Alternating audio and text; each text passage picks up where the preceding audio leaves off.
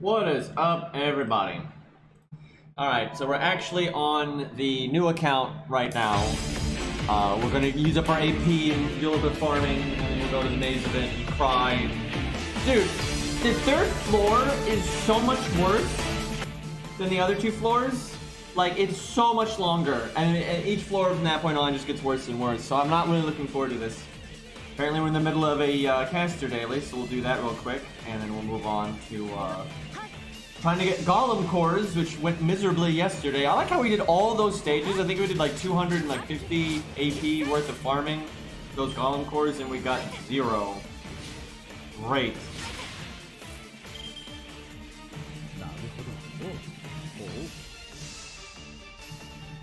Now I wonder whose Odysseus this is, because I know whose it is, but does chat? It's not mine. It's funny, I have one, don't I?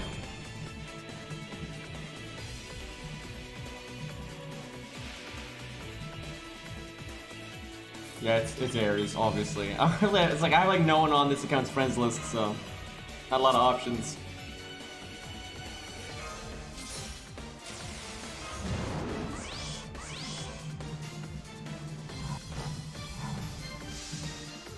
Yeah, we'll go smack that Camelot free quest like 3 times or something, and then we'll go to our main account and do the maze event.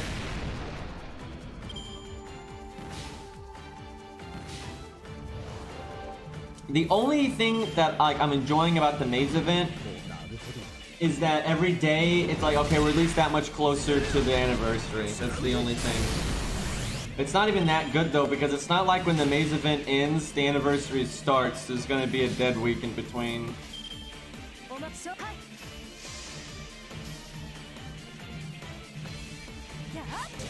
mean, I have the Grail on my main, but I don't on my ult.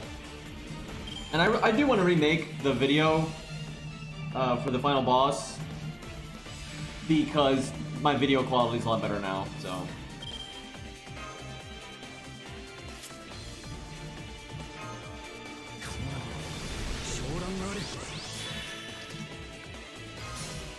I actually have no idea if he can one-shot this or not.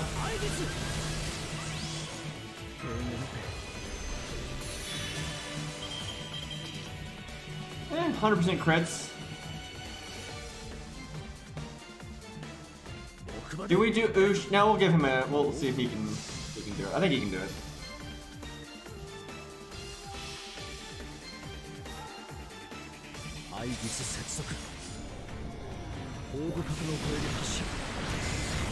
Watch as if he gain LC. Shame is you're only hitting 2 opponents right there, so we could actually get more back.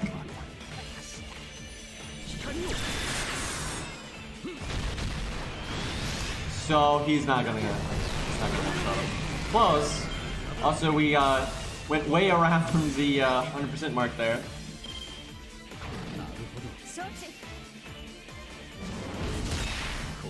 Pretty nice though. Fruit loops, yep. Blueberry loops.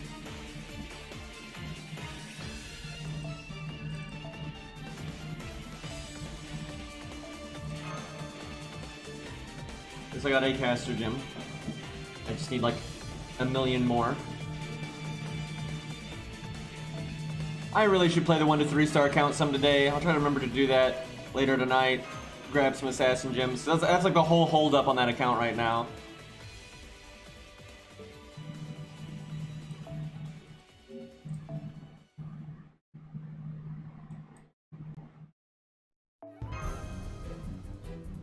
Come on, ley line.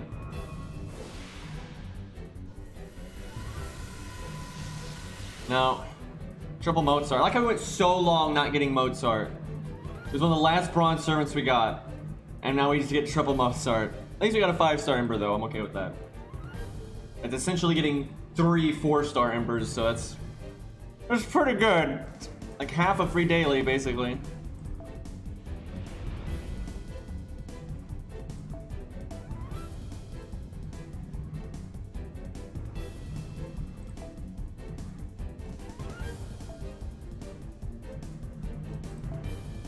Let's see, who needs Bond?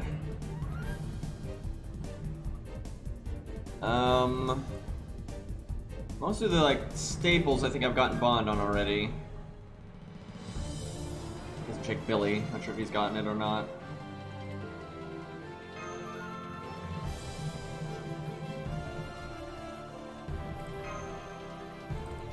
Main thing is I need to get Anniversary Blonde at 10. I really want that done. Ongra, yeah, no, that's on the other account. This account is not gonna bother with that. I really am bothering with that though on the crap account slowly. And so I don't farm like at all on that account. Like my AP just whiffs every day, so. Okay.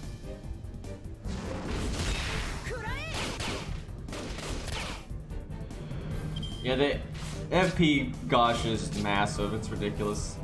I really hope they do something to address that kind of issue. Because it's not as simple as just the FP gosh is overloaded, but there's a lot of issues when it comes to how many CEs there are and all that now, so I hope they do something on the anniversary. I mean, they honestly have to. It's like they're going to keep adding them. It's not like they're going to stop.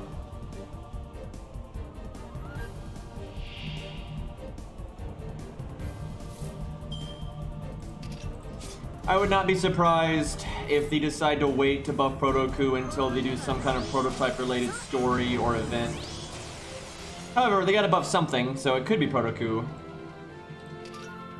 But they've waited so long, because Coup got buffed on the 3rd anniversary, and it's not like they buffed Proto-Coup on the 4th one, right? So that doesn't give me a lot of hope.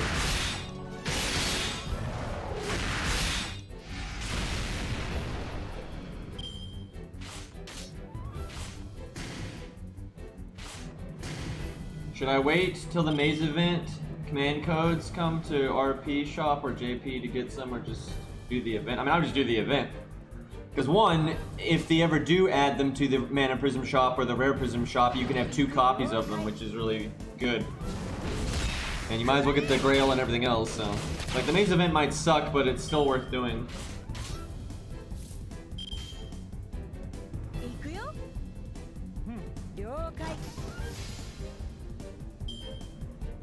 But yeah, they've kind of ignored Proto-Coup for a long time. Now, that doesn't mean he won't get buffed. You know, all kinds of random things get buffed on the anniversary, so it could happen.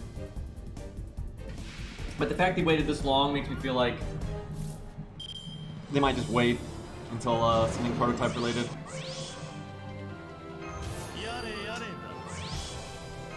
Although I feel like it's so easy to buff his NP, right? Even if they're, you know, worried about prototype stuff, they've already established that his NP is the same as regular Qs and stuff. So there's really no, like, hold up. If you want, the one thing you could do for proto Qs, at least buff his NP to be like regular Qs. If you don't want to do anything more extreme than that, that's one thing. But at least buff the freaking NP, man.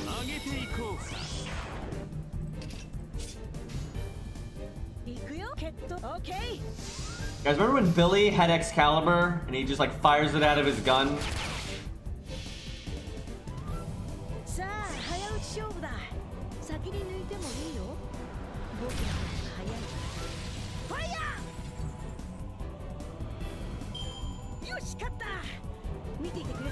If you're not far into the story at all, I personally would not rush through the story just for A event. Because the new command codes will be added later, yada yada. Like, if you can do the maze event, you should. And if you're like already in Lost Belt 2 or something, then yeah, I'd probably get through Lost Belt 3. But if I was like not even in Lost Belt yet, there's no way I'd like just blow through everything just to do the event, because it's no. But that's me. That's because I really enjoy doing the main story and making videos and all that kind of stuff. Where if you don't really care about that stuff and you're happy to just blow through it, then you might as well.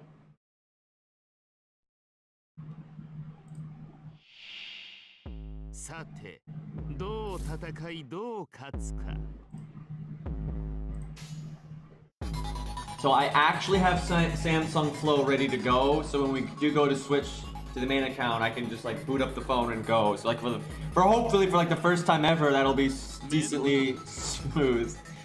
I'm sure I'll find a way to fuck it up though. Just give me a minute. I'll find a way.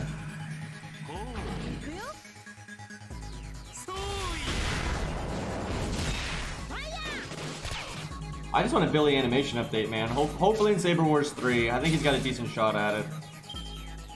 I think it was ridiculous he didn't get one in Saber Wars 2, but, you know, DW.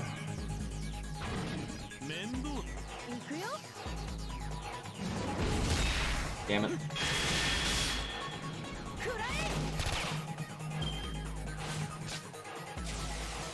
That was such horrible RNG at the start. For Hercules. They attack nothing but Hercules, the crit.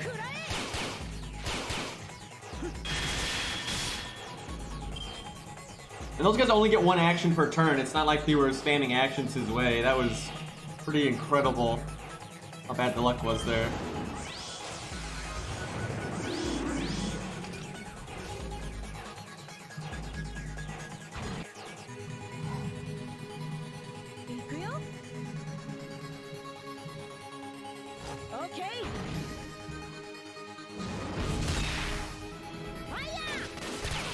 Damn it! I should have done Billy's crit buff!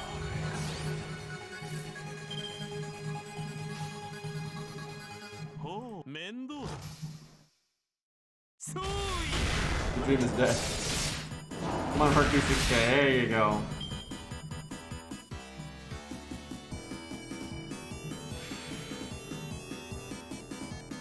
Music knows.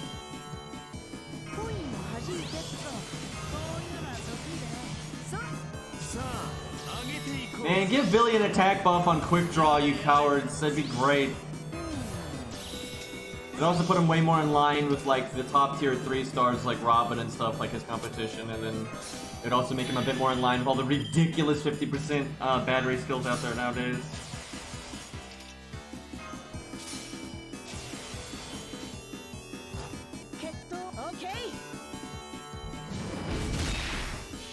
Before the 90% crit fails, we have triple crit buff.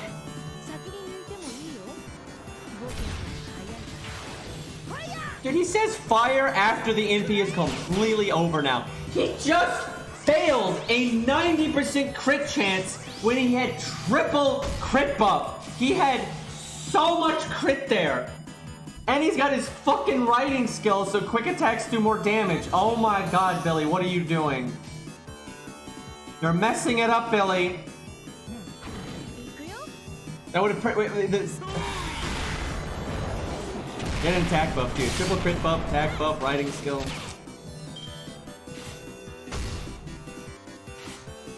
Spriggans, man.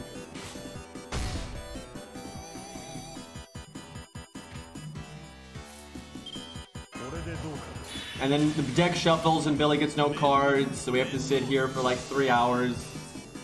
It's great. Not that I'm in any hurry, because the sooner I'm done here, the sooner I have to do the maze event, and I'm not exactly excited for that. Wow. That is a dead George. That's why I should have cast his guts. Hey, look at Billy again. Okay, he's dead. Don't even need the crit. I swear we're gonna crit now, though. Nope, making a liar out of me.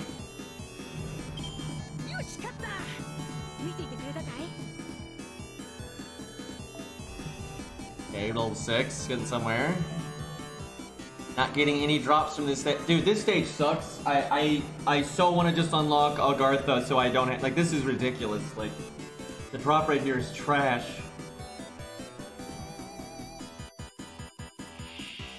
And I need 8. I need 8 of them.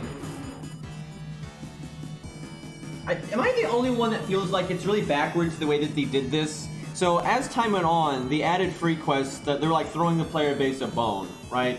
They're like, oh hey, it's kind of hard to farm this mat, so let's add a new free quest that has a higher drop rate.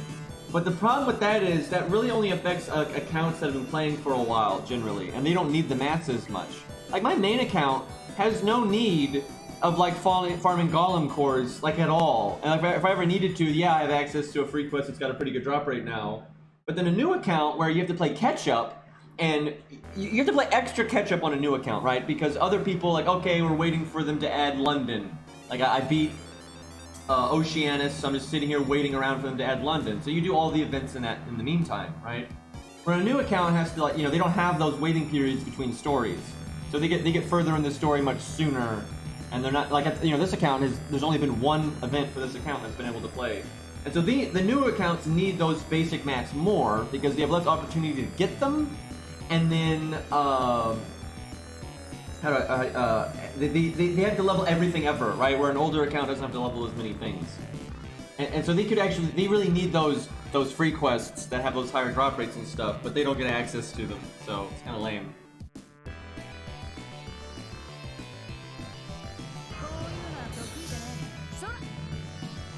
Alright, let's see here. Let's do this for once in case he gets just wrecked on the first turn again.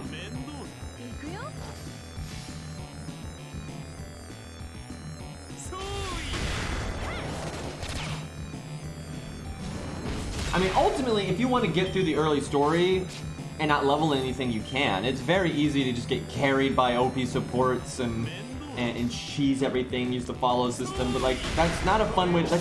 And I don't see why DW doesn't realize this, and same goes for a lot of other developers that have similar issues where they decide to trivialize their early game instead of smoothing out the curve and making it like more reasonable and stuff. Because like originally the story was designed for people, you know, Oceanus was designed back in the day when there was no daily quests and everyone was like level 30 and 40 on their units.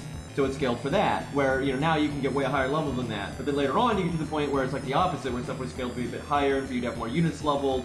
But you haven't done that yet, because there's, of course not, because the content's available right away. And so instead of addressing these things and trying to add new ways for new players to kind of hit the kind of, not to over level them, but to try to kind of hit them at the level curve that they want them at for the content and stuff, instead of finding ways to do that, like changing dailies, changing free quests, changing guaranteed rewards from clearing a main story and things like that, instead of putting an effort like that, they add systems to trivialize it so you can just blow through it in seconds. That's what like Vandictus did. They made their early games like so easy, and they over-geared the player so fast that it just became a joke. And so they just get to like sweep all the problems under the rug. It's like, oh, just, you know, add the follow system, and you know, everyone's got OP support, so they can just get through 1.0 with the OP supports, right? That's horrible for your game. First of all, it's boring, right? A new player's gonna be bored doing that.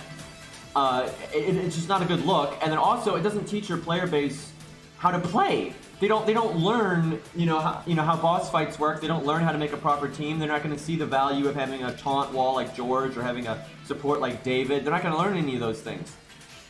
So not only does it make the game not fun, but it's actually really damaging to the player base, and it's also going to make a lot of people quit. So it's really worthwhile to try to fix these things, and up to this point, DW, their answer was just the fucking follow system. It's like, oh yeah, just follow someone that is Hercules. That's their answer, right? That's stupid. Now, I will say this, if you try to go through the main 1.0 at the same pace that it was originally launched, you're not going to have any problem with that. Like, and quite the opposite. You'll have more than enough time. If you were trying to, you know, with this account, at the age of this account, you know, they'd be up to, like, maybe Oceanus, maybe? I may not have been out yet. Right, and obviously I'm more than prepared for that, and then, you know, saying, you know, by the time London would come out, I'd be prepared for that. But most people don't want to play at that rate if the story's already there. And especially if there's no events going on, right? A lot of people don't mind, oh yeah, I can do the story later, I'll just do this event in the meantime. But they've been having, you know, this last year, they've been really slow with events, and most of them are reruns, and then a good, like, 40% of them, maybe not that much, but a good chunk of them are, you know, Lost Belt locked and whatnot. And I've always said, I have no issue with events being Lost Belt locked or whatever. I don't think there's much point. I say, if you think the player base isn't going to be prepared or they might get spoiled, like, oh no, they're going to know about VR MASH before VR MASH shows up, then just put at the start of the event, like, you know, there's spoilers, so, you know, play this at your own risk, right? If you haven't gotten past Solomon, there's going to be spoilers here, but then if you want to play it, you can. Because, you know, it's not up to you to tell the player if they should care about spoilers or not, right? You know, give them a warning, but if they want to do the event anyway, let them do the event anyway. And if the event's too hard for them, then that's their problem. Like, seriously, I don't see the point in locking events. I think it's fine to make an event where it's obviously based around the story way later in the game, and the event is also aimed at, you know, players that are more prepared and have a lot of units and stuff. So by all means, make hard events that are like that. But if newer players or you know, weaker accounts want to take a shot at it, let them, right? Because I think a lot of times, especially with supports and command spells and all that, they're going to be able to do it anyway. And if they don't care about the spoilers, you might as well. But again, by all means, make events that are aimed at new players. And if new players just can't crack an event, that's okay. But what you need to do, if you're going to have events that come out every once in a while that new players can't handle, make sure there's default systems that they can go do those things and be productive. Like right now, this account, to be productive, it needs to get golem cores, you know, maybe some gold gems, stuff like that, a few things like that. There's really no way for me to get those things on this account in a reasonable way. I'm basically have to either just get carried by a support or use command spells or whatever.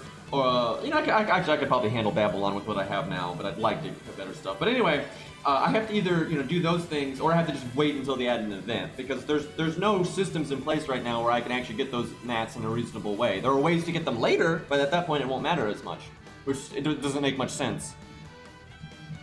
Like, again, I could easily just, you know, wait at the story and, you know, focus on free quests and dailies right now, and then when an event does come around, do the event and then move on. Like, that's not a big deal. But I feel like there's not much point. Like, why not make the game a bit faster, a bit more accessible and stuff, where you don't have to wait as much if you want to get through the story with your own units and not get carried. If you want, you know, I think there should be more, like, better ways to prepare your account. Like, I think it's fine. I legitimately think this account could get through Babylon right now. Like, I really, easily, and especially if I use supports. Obviously, if I use the support system, it'd be fucking easy, but, you know, because I like to play the game a certain way, I'd rather not get carried by supports. And I feel like a decent amount of people are like that. I think that gets pretty old pretty fast if you're just getting carried 24/7 by an OP support. I don't know, maybe I'm wrong. Maybe a lot of people, they just overwhelmingly, well, I don't know, I guess it's, people do like to take the path of least resistance. That is generally how humans are. So I don't know, maybe people do just do that. But they might actually be bored as a consequence. Yeah, I've always said I don't like how... It's kind of messed up because it goes both ways. It's not as simple as the early game is way easier than Camelot. Because when on the Japanese server, not on the NA one, but on the Japanese server, when Oceanus came out, it really wasn't brain dead easy. Because the JP server, the Oceanus was scaled, it was created, the stats on the enemies were made for how the Japanese server was at the time. And they didn't have dailies and all that stuff, and the game was just a lot harsher and much slower to level. So for them, Oceanus was actually a bit tough, not like the hardest thing ever by any means, but you know, like especially the Demon God at the end, you know, they didn't have level 90s on their support that you could summon. They were, you know, roughly not nearly as level as NA was, so it was like, you know, at proper content. But as time goes on, it's not like that. You know, now a new player, they can just steamroll Oceanus like it's nothing, right? Just because the FP summon, for God's sakes, gives you more XP than you would have gotten in a week on the JP server originally, right? So for them now, it's much easier to overlevel out Oceanus, but then they get to Camelot where they end up having the opposite problem, where on JP, by the time people got to Camelot, they had played so many events, they were decently prepared. Not entirely, though. From what I've seen of the Japanese server when they first hit Camelot, they had the time to have been prepared, but because the game had not had any bosses like Gwaine and whatnot up to that point, most people didn't level things, right, really aimed at those kinds of bosses. Most people just leveled a lot of berserkers and their favorite waifus and like AoE servants. People did not level things like Uriel, Robin, and those because they weren't useful for farming generally outside of very specific stuff. Some people leveled those things for sure, but a lot of the player base really was not ready just because the game had never really asked them to, you know, need units that were more aimed at that kind of content. You know, it was people leveled so many berserkers back then and that kind of thing. Like the meta back then was just, you know, see red, press red because the enemy stat line was so much lower. That worked a lot better. But I think they need to really work on this. I think the game would be a lot better if they did. Like, I'm not saying that you can't catch up as a free-to-play and all that. You can, absolutely, no problem.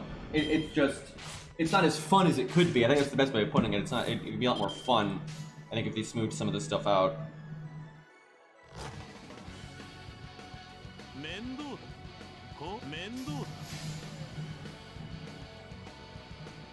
Because, again, I think a lot of players will take the path of least resistance, but at the end of the day, they won't enjoy it, and that may result in them not playing the game anymore. For example, if some, you know, Zeus, when he came out for JP, and, you know, people that were, you know, ready to go, that was, you know, Level 5 was awesome and everything, but let's say power scaling changes or whatever, and now players, if they, like, add new systems to make the game easier and stuff, when people get to Lost Belt 5 and it's like trivial and they don't have any fun with it, that's not good, right? You don't want that. And then you don't want the opposite problem either, where when they get to Camelot or something, or Babylon or whatever, or Lost Belt 3 or this or that, you know, if they don't have like the materials and stuff that they need, that's not good either.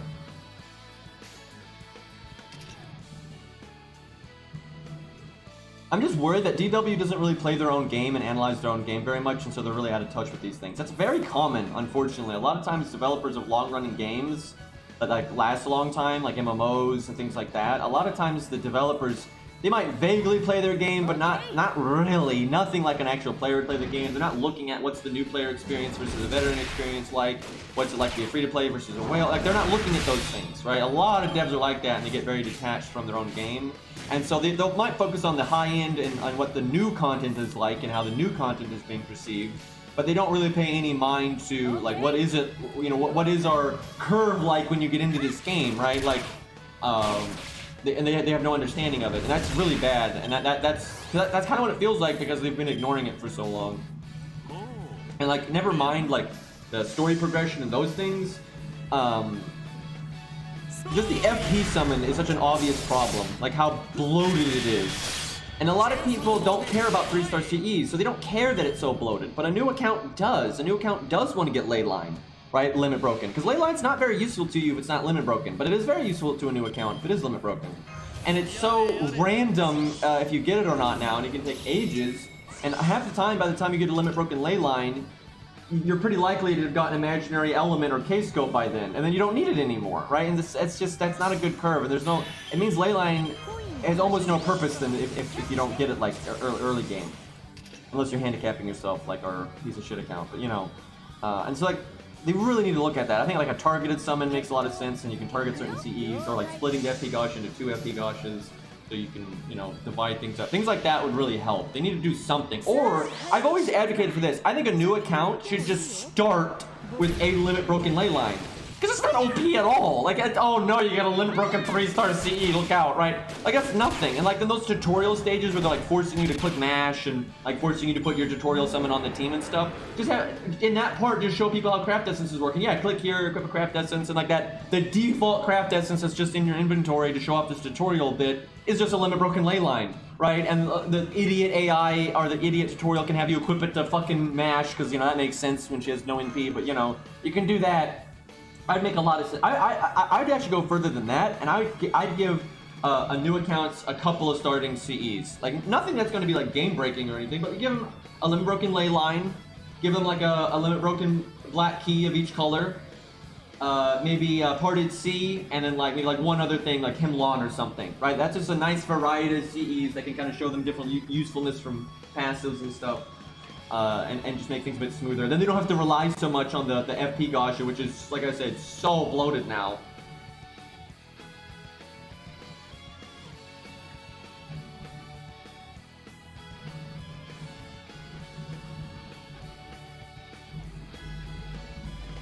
I wouldn't put ley line in the mana prism shop because new players do not have mana prisms to spare. They really do not.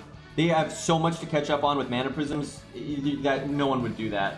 And also, they're not going to know to look there. You don't. That's like buried under menus. That's a horrible thing for new players, right? The last thing you want is for new players to just miss something important and then have someone else tell them, "Oh, you can just get from the mana prism shop," and then they have to go through like, a bunch of menus they don't understand yet. They just started the game, right? You don't want that. It is so much better. Just like, yeah, you just start with a ley line, right? Literally, there's no drawback to that. No one's gonna get confused if they just start with it. No one's gonna complain it's OP. Like I think it's a pretty bad idea to use mana prisms that way because again, older accounts you're swimming in mana prisms and you actually want more things to spend them on. That's not how a new account is. Like not at all. Like a new account has so many things you need to buy mana prisms with, and they want to just get like the summon tickets and stabilize on those things and everything. And because they have no mana prisms at all, I wouldn't do that. Which blocked an emote? I don't even know.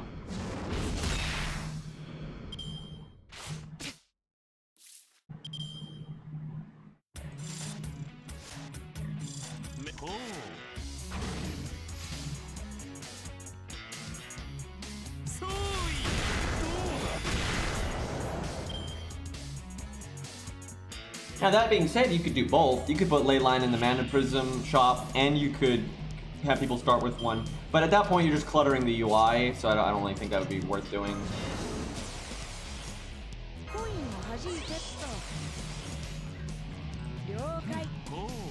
It's probably because a lot of times when they block it, it's not like they're acting like it's more like they're wanting to give streamers the option to not have that in their chat. That's why like thought is blocked automatically and until it's approved, right? And they do that so all the titty streamers or whatever aren't getting offended by being called thoughts, and if it's just automatically blocked, it's like an opt-in thing.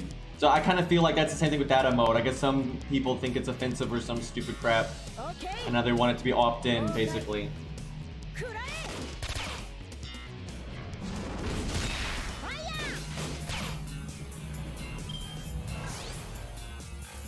Harry, indeed. Okay.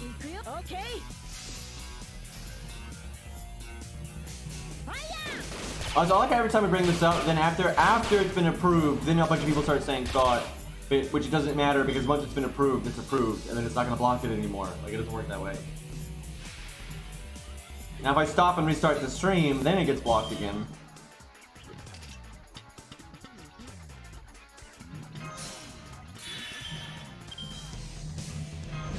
Like how Billy has no cards. I guess Caesar crits? I don't think this is going to do that much damage though. He's level 60, not counterclassing. Not fully foed yet. This is going to be kind of underwhelming. I got a YOLO'd on the hurt card, I guess.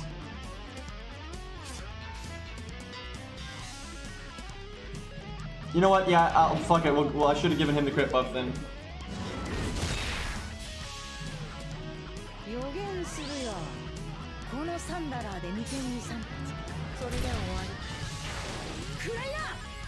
Oh yeah, Weeaboo is blocked too. Mod's having a good time right now, by the way.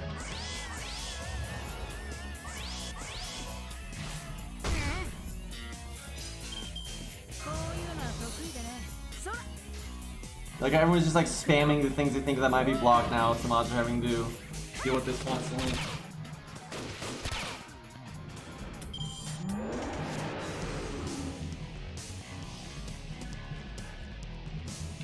And like, if a streamer, because the streamer should have a good degree of control of how they want their channel to be set up, and that's fine.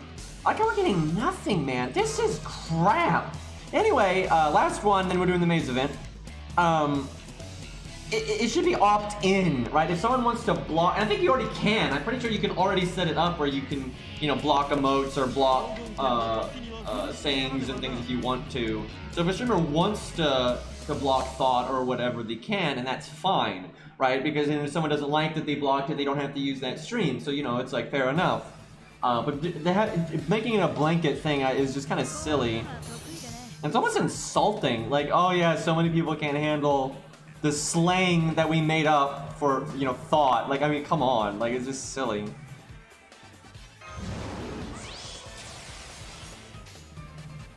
Okay. Yeah, I like how they blocked a bunch of weeb terms. like all at once.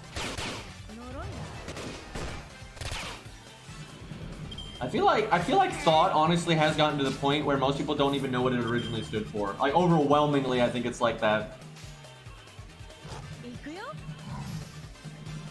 And I always say, it's like, I know we had the language rant so many times, but like, sometimes people do use these sayings and phrases and stuff in an insulting way, and in an immature and stupid way, absolutely.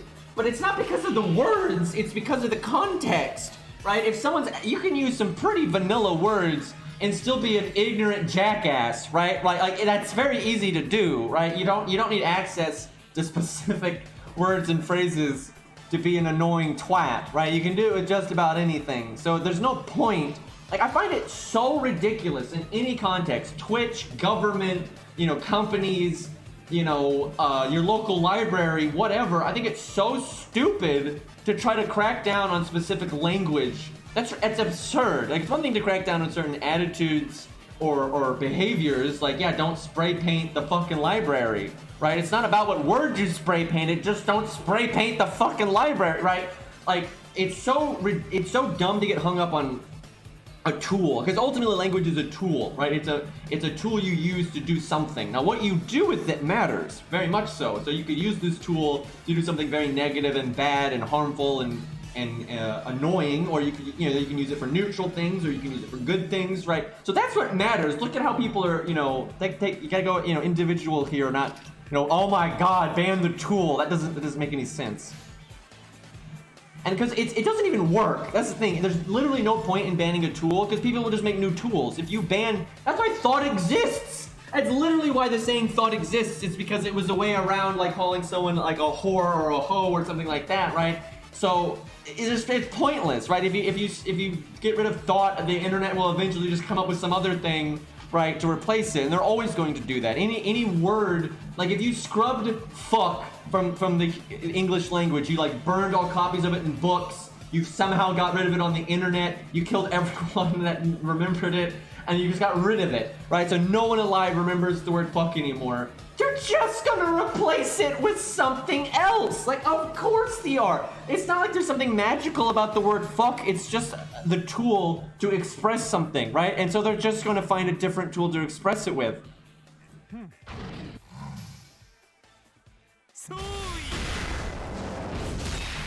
Because, like, you know, thought absolutely gets used in bad ways, and I've seen that all the time. But it gets used in neutral or in fitting ways all the time too. So it's like the issue's not the word.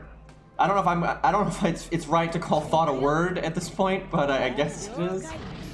It kind of is, really. It's one of those things I always say. If people say it and people understand it, it's a word, right? It doesn't really matter what its origin is. Because even though people use thought in sentences and stuff where you would not say that hoe over there, right? You wouldn't say that, right? Like, it doesn't fit into the sentence structure that way. But it's kind of transcended that, right? And that's just how language is, so.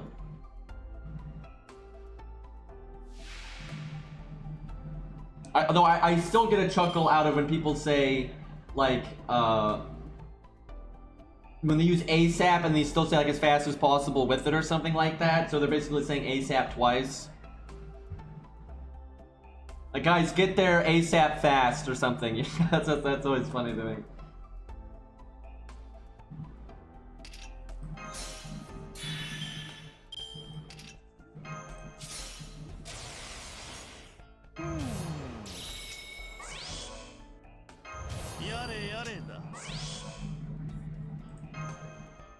This crit chance is terrible, but whatever. As ASAP as possible. Yeah, that's probably the one that gets used the most.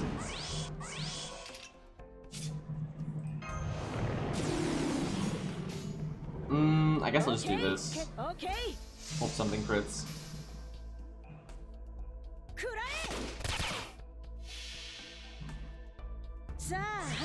Double coin flips, boys.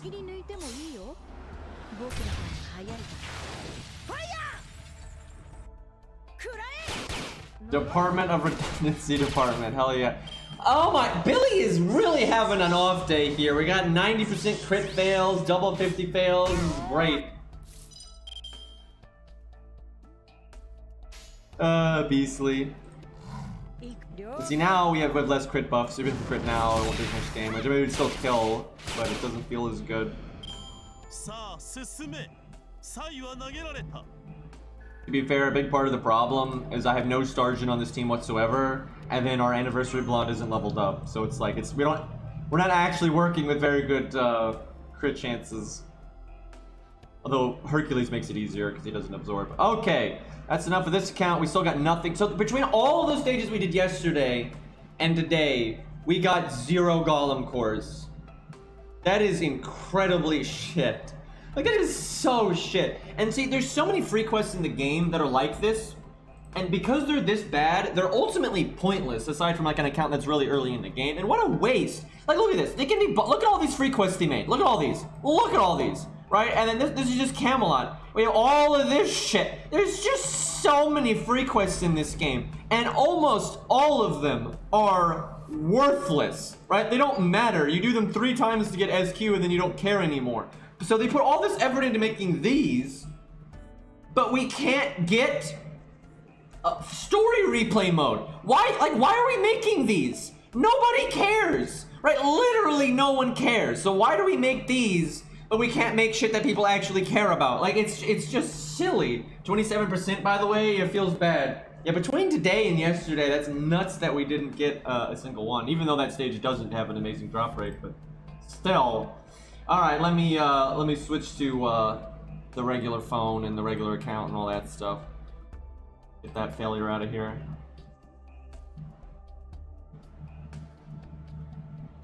So ultimately what I would suggest people do if they make like a new account and everything is, if you're wanting to not move on with the story and you're wanting to wait a bit and level some things up, and if you're going to do free quests because there aren't any events going on, or you can't do the events or whatever, then pick the free quests that do have good drop rates, even if it's not the mat you need the most, because in the long run you're probably going to need that mat anyway. Because early game you do get you get access to a decent bone stage, a decent hero proof stage, you know, stuff like that. So do those, right? If you've done America, you get a good Void Dust and hero proof stage. So do those. I'm just being stubborn and trying to focus on this one thing that I need, like just for this one unit that I'm wanting to level. Where really it'd be more practical for me to use this AP, like on that America free quest.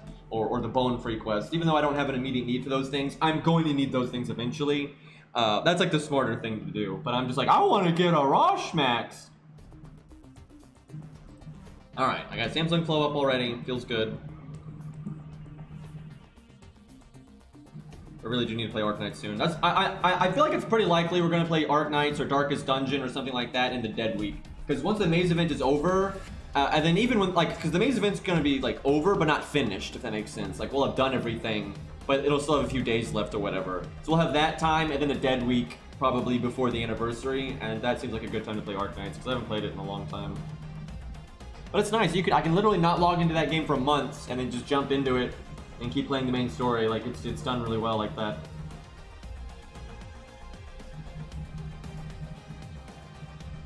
So I think what they should do to deal with the mat problem is, now I know I just argued about not adding things to the Mana Prism shop, but give me a second to expand on this. What they should do is they should add bronze mats to the Mana Prism shop, but then they also need to then add new ways to get Mana Prisms for new players, and also make it fun. It's almost like they should add like a new game mode. Like okay, I've explained this before, but I gotta explain this one more time. The game needs this so bad. So they need to add a like challenge tower that one you can replay for fun. So let's say, I'm gonna make up an arbitrary number here, but let's say the challenge tower is 100 floors, okay? That's not necessarily the amount of floors it needs to be, but let's say it's 100 floors. You make it so you can replay every floor just for fun once you've beaten it, right? Oh yeah, the game's loud. But so you make it so you have these 100 floors, and then you can replay these 100 floors for no AP cost. And the original time you do the floor, it shouldn't cost AP either. It should maybe cost some other resource. Maybe you get 5, attempts at a floor per day, or maybe 10 or whatever. You can or you can have it where they're just a separate system that regenerate like AP, but it's a separate thing. The reason for this is so this challenge tower does not take away from your ability to farm, your ability to play the main story, your ability to do an event. any of that stuff. You want the challenge tower to be a very separate system. Like maybe you do a challenge or two at the start, of and then you let that start regenerating. Then you use all your AP, and while your AP is regenerating, you do a bit more of the challenge stuff, and then you use some of your AP again, right? You could do stuff like that if people, you know, cared to do that. Anyway, so you make the first chunk of floors, maybe the first 10 or 20 floors, completely aimed at new players, right? And so like it's there to teach you very fundamental stuff.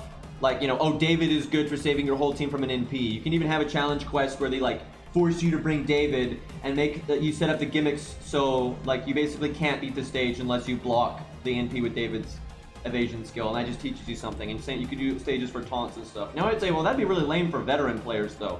It would, but you make it, you make the rewards nice. So like when you beat that floor, although it's kind of a waste of your time as a veteran player, oh hey look, I get 10 hero proofs.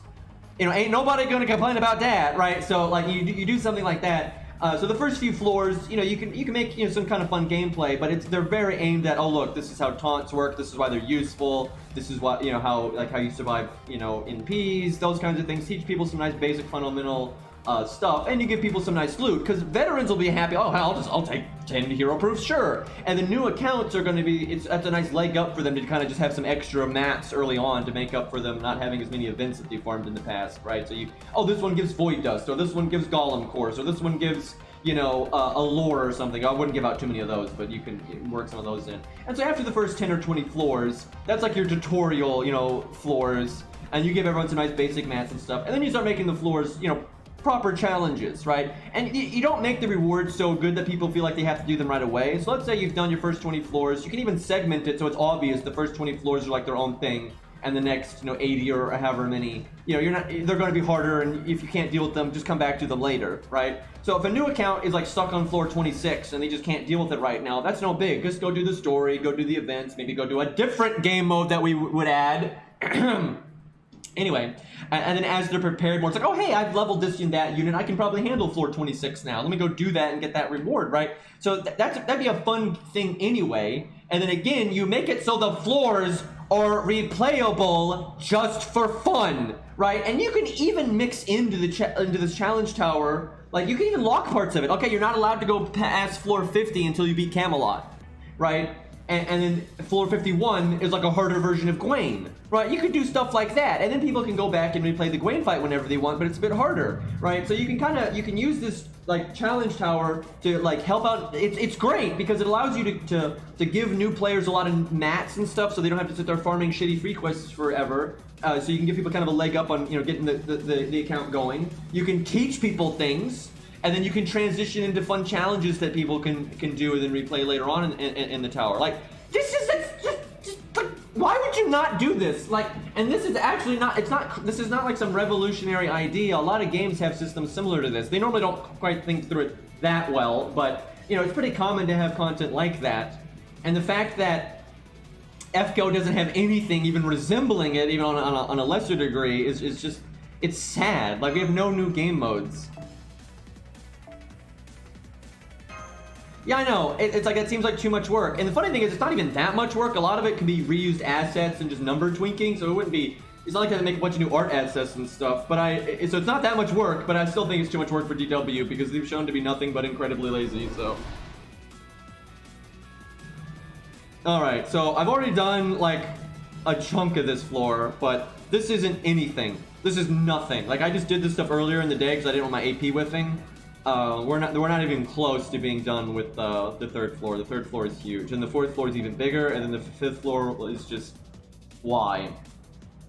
You can follow a map and like beeline to the end and stuff, but then you miss a lot of bonus stuff, and you're gonna have to do it eventually anyway. So I figure it's better to just clear the damn floors and then you know, one at a time and not worry about like finishing it ASAP, especially because they're time gated anyway.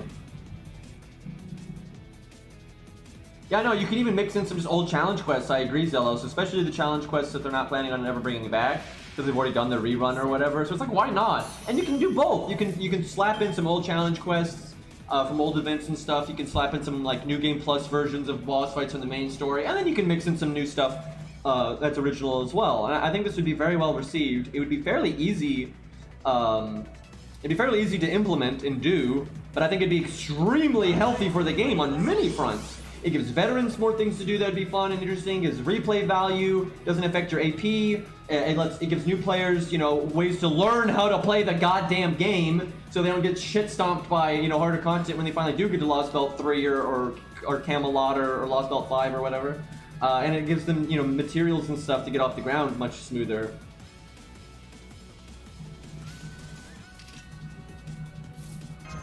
And like, I know it's easy to shit on DW, although it may be Anaplex's fault, it's really hard to say. But it's easy to shit on them and everything, and some of it is definitely deserved.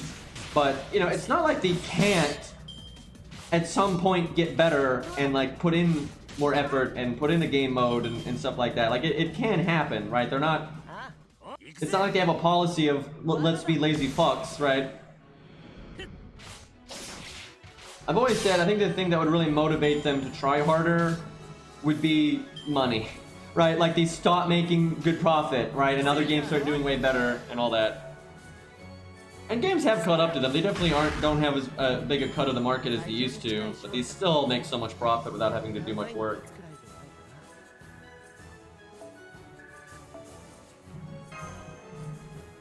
I know, I've said that so often. When they added a new servant, and you farm them up and stuff, you want to go use them. You want to go play, right? I think people are overwhelmingly itching for that kind of thing. Yeah, then there's a damage CE, and then I had waivers buff and all that. I actually could have gotten him to do way more than that. First of all, like right now, my coup doesn't have the command codes I would normally give him. Normally, he's got like more damagey stuff on his buster cards. And then I could have done the Mystic code here, and the Mystic code is like super busted, so you could do a hell of a lot bigger crit than that here.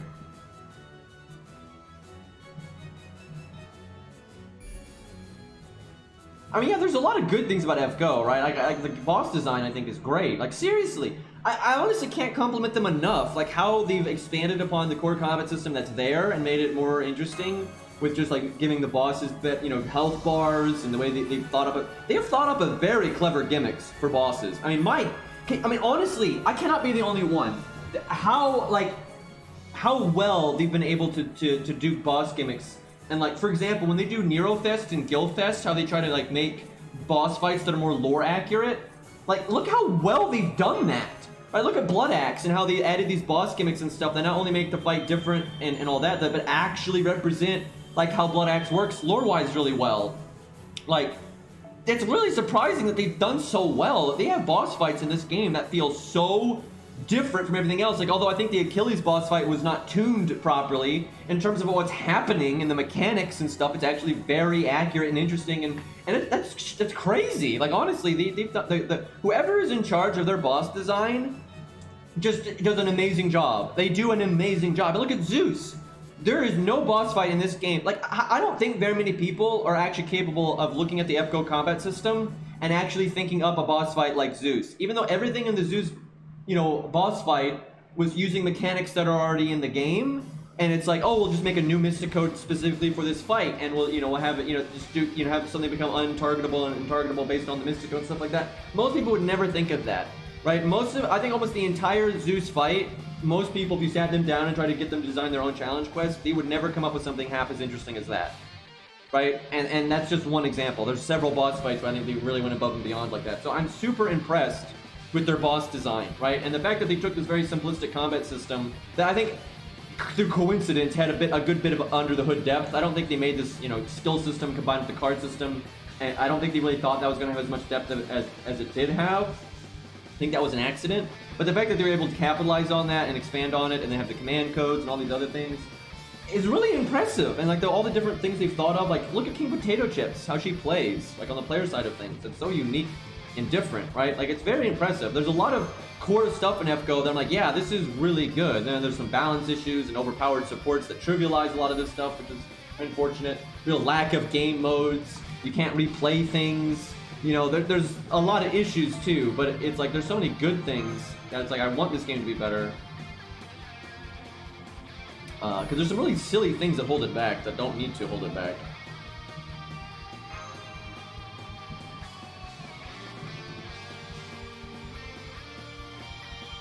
Yeah, the core game is quite good. I think that, like, honestly, when you look at, like, that Tales of game and how much more simplistic it is, it's like you realize how much you can actually get out of the normal card system is really good in this game. It adds, because you have at certain turns, you're more likely to want to focus on NP gain or focus on damage or Sergeant or a mix of those things. All the health bar's about to break, so damage is irrelevant.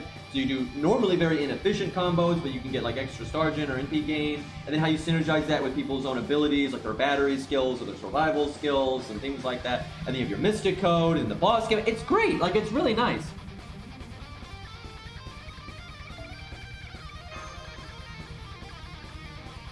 Although I need to give that Tales of game more chances. I've heard they do more with their combat system later, but I haven't really looked into it.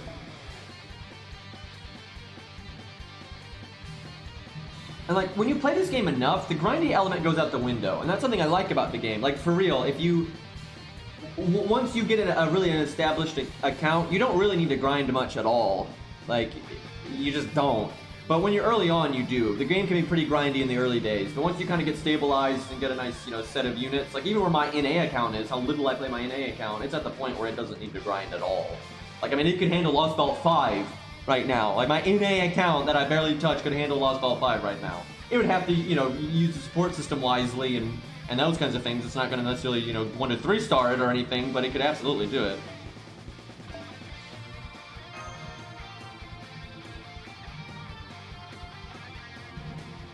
Like, my main account, I could literally never farm ever again and it would be fine. Even if I didn't get lores, I didn't get grails from advance, I literally did nothing but the main story, I would be fine.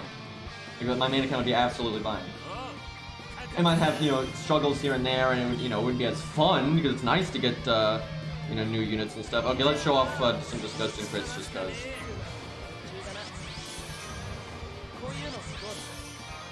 That's another problem. The free quests and the dailies, their AP costs are absurd. I mean, look how bad the matte material dailies are. Like how bad the drop rates are. And then look at the cost 40 AP. Like, I mean, it's just dumb. It's like, yeah, that's worth it. So there is no reason to use all these abilities right now, but and I don't have my I don't have a command code that gives crit damage. That's unfortunate.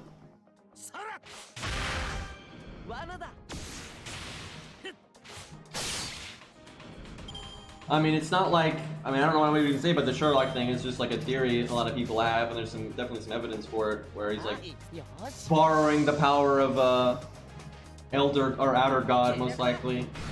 And I think the evidence is pretty strong. You know, you've got his design. If you look at his like stage, the coat, he literally looks like the Foreigner class card. Like, and there's just so many, like Surtur and a bunch of other bad guys have been like, something is completely wrong with this guy's spirit origin. And Moriarty has hinted greatly at that kind of thing. And the theory is kind of like, he's using this, you know, Outer God, or the Outer God is using him either way, or a mix of the two. And he thinks it's for the greater good ultimately, but something bad is probably going to happen from it. But yeah, there's a lot of evidence that supports that. Because he's getting like knowledge he's not supposed to be getting and that kind of stuff, and something's wrong with his spirit origin, and there's just a lot of like weird design going on with him that's very like alien and stuff, so. But it's not like they haven't explained it or anything, so it's just kind of something they're kind of... I think it would culminate at the end of part 2. I don't think it would be something they would use in part 3, especially because they didn't have any set plans for part 3. Like they've said that, you know, they had originally designed part 1 and part 2 and it was supposed to end there. And then also said is now he's making an outline for if they want part 3 to be connected to part 2 or not. And they even, I mean, I'm surprised he said this in the interview. I actually suspect Aniplex and stuff was mad and they probably don't want this interview being like seen much. Because Natsu like kind of hurt the integrity in a way for some people, I would imagine. Because he basically said they had an ending in mind for 2.0 that was supposed to be a conclusive, finished ending, right? And it was basically like, but if we want 3.0 to actually be connected to 1.0 and 2.0, which isn't decided yet, we'll make the ending of 2.0 more open and where it's there, where it's not going to, you know, everything's not going to end there and it'll be open for a continuation, right? I'm really surprised he said a lot of this shit in that interview, because like most people, I think a lot of writers for movies, or not movies, but like TV shows and anime and other things do those kind of techniques, right? Where they kind of decide if they're going to leave something open-ended or not based on like what else is happening, and they don't necessarily have a definitive beginning, middle, and end in mind. I think a lot of stuff does that, and it's actually bad. But I think a lot of people would not admit to that stuff, and a lot of writers would not admit to using those kind of techniques and stuff, and so I'm surprised Nasu blurted a lot of. That's like letting the cat out of the bag. And most people that know the industry and stuff, they already know this stuff. They have, you know, and they can spot these kinds of things a mile away. But most plebs, your normies, they don't know that stuff, right? And so I'm really surprised he said a lot of that stuff. But yeah, he pretty much said, you know, 2.0 was supposed to be the end, and they already had a definitive ending in mind that would not be open to like a continuation. But now he's been writing a plot outline for 3.0 that is designed to continue on from it, and then another plot outline that's designed to be a fresh new story that has nothing to do with 1.0 and 2.0. And how 2.0 will end will determine on what they decide, like how they want it to go. And like I've said for like everyone, for so many reasons, I think they should go with the original ending that they already had planned, because that, you know, any foreshadowing they had done, any character build-up they've been doing, it's going to be designed for that ending, right? So they obviously should go with the ending they originally were supposed to go with. And also I think it'd be better for the game for 3.0 to be a fresh, new thing. That, because if you were supposed to end the story at X, and instead of ending at X, you start dragging it on to Y and Z and W, that's terrible, right? That does not result in artistic integrity, and you can smell that a mile away, and it really affects things. You don't, and it's boring. You don't want to do that. It's better to have a nice beginning, middle, and end, and that's that. Wrap it up, and that's that. And I think people want a fresh story. Like, overwhelmingly, when I ask people about this, people would much prefer 3.0 be something completely different, that's totally detached from the story of 1.0 and 2.0. And you can have some minor connections. You can have cameos. Like, if Mash and the main character are still alive by the end of it, you know, you can have them, like, show up every once in a while or be a side character. That's fine. It's not like if you make 3.0 its own thing, it doesn't mean you have to, like, cut all ties entirely, right? But, you know, if Mash is supposed to die, or the main character is supposed to die, or whatever, then that needs to be its own thing, right? And, the basis of what's happening in 3.0 and the abilities you have, like, no Chaldia, do a new system, a new thing, and, like, that'd be much better. Because, you know, Chaldia was contrived anyway, so you can contrive something else that's, you know, going to have its own story and its own rules and stuff.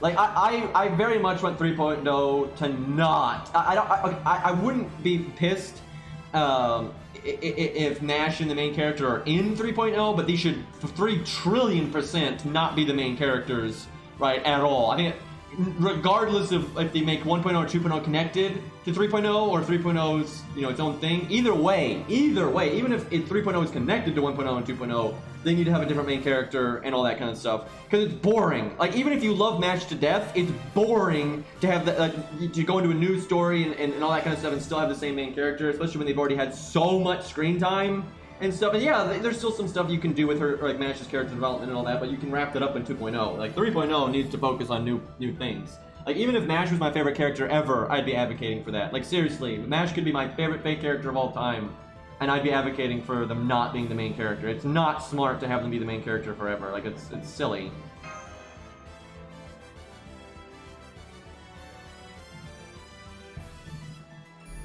And Mash is not a servant in any way. She was a physical person. There's, you know, some other things going on there, but yeah, her servant abilities just come from basically being pseudo-possessed by Galahad, basically. And now it's like, there's like some remnant shit in there, and then like the technology stuff.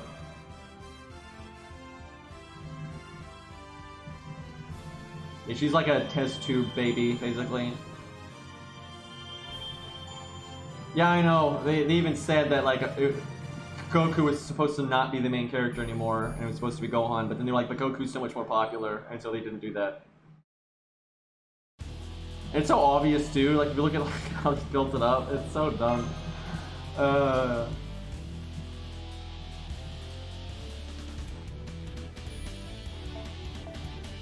This floor is so long, because still, we're not even remotely close to being done.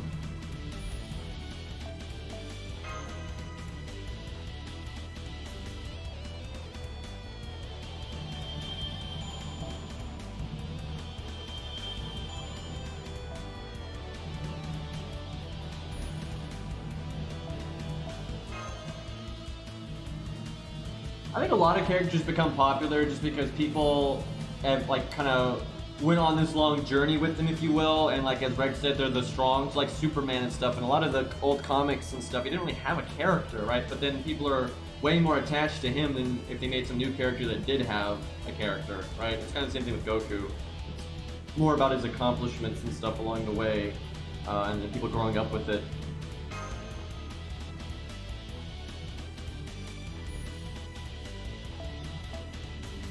I really don't like Dragon Ball all that much anymore for a lot of reasons. I think after the Cell games, it's just stupid. Like, they just dragged it out and they destroyed any artistic integrity that it had, and it's just silly, and there's all these like contrived things they make up as they go and all that kind of stuff. And then also I don't like Funimation, is who does the dub. It's such a horrible company, and they're just awful, and almost everything they touch now is so tainted for me. They're such a bad company. Like, they're awful. And I don't even like the Japanese version that much. Like, I don't like the music and the voice acting as much and stuff. And yeah, Funimation, and so many of their voice actors are awful. Like, not all, like, a lot of their voice actors were just contracted, and they're not actually part of the company and stuff. So there's plenty of voice actors that work with them that are fine and still like and everything. But there's plenty that are like, you know, like very connected to that company that are just awful. So. And yeah, and then like, Dragon Ball itself, I think just became really lame, and I don't think it was like a masterpiece to begin with. So that's definitely an IP that's been murdered over time for me. Like, it's at the point now where I don't like it at all, really.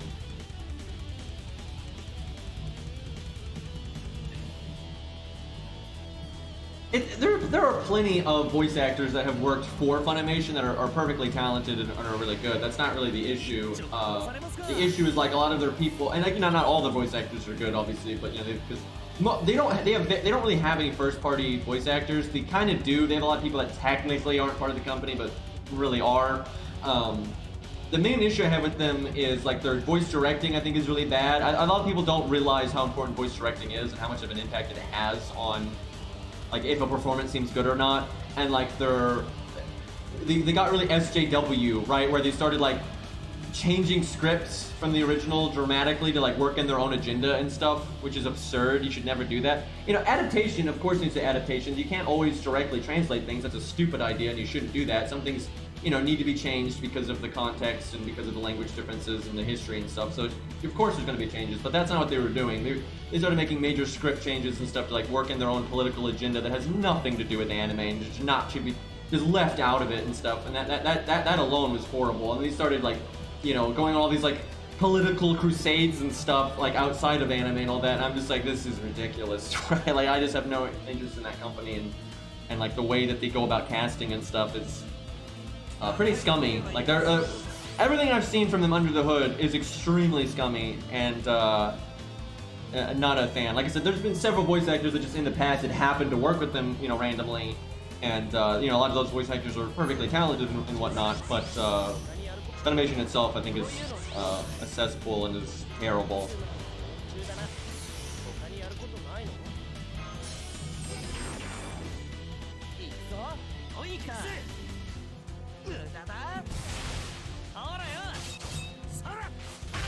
I do think some of their voice actors aren't even really good voice actors, and they only have jobs. It's not like the people that have any contracts with them. It's like the people that they always work with that are, you know, essentially part of the company, that they're like really biased towards. Some of those, they're not good at voice acting, and they just have roles because they're like in the industry. But I do get annoyed with people that act like every English voice actor is not talented. That's ridiculous. There's plenty of English voice actors that are extremely talented. That doesn't always make up for a bad script or a bad voice directing and those things, of course. But there's plenty of good talent in the English side of things, as there is in all. You know, it's like you know, like you're gonna act like a whole country has no talent. Like, that's ridiculous. Like, you know, you got. You know, like that, the German dub of Unlimited Blade Works is, you know, really bad, but there are German dubs that are good. And even if like a specific product is bad, that doesn't mean every individual that worked on it is bad.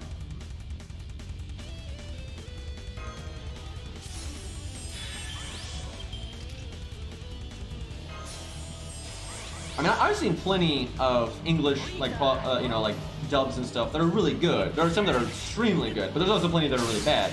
And the same goes for the Japanese stuff. It's not like every original anime that comes out of Japan is good. There's actually an insane amount that's awful, and it's not always just because of like, it's seriously not always just because of like the premise. Sometimes it's because they have really bad voice directing, or they have a really bad script. I mean, I think if you put any amount of effort into like scanning anime, it's pretty easy to find, you know, a Japanese original created anime that has an awful script. Like, I mean, an awful script. And also, I think people in the weeb community are really biased, and they kind of look to find, like, English stuff that's bad, and they sweep shitty, you know, Japanese stuff under the rug.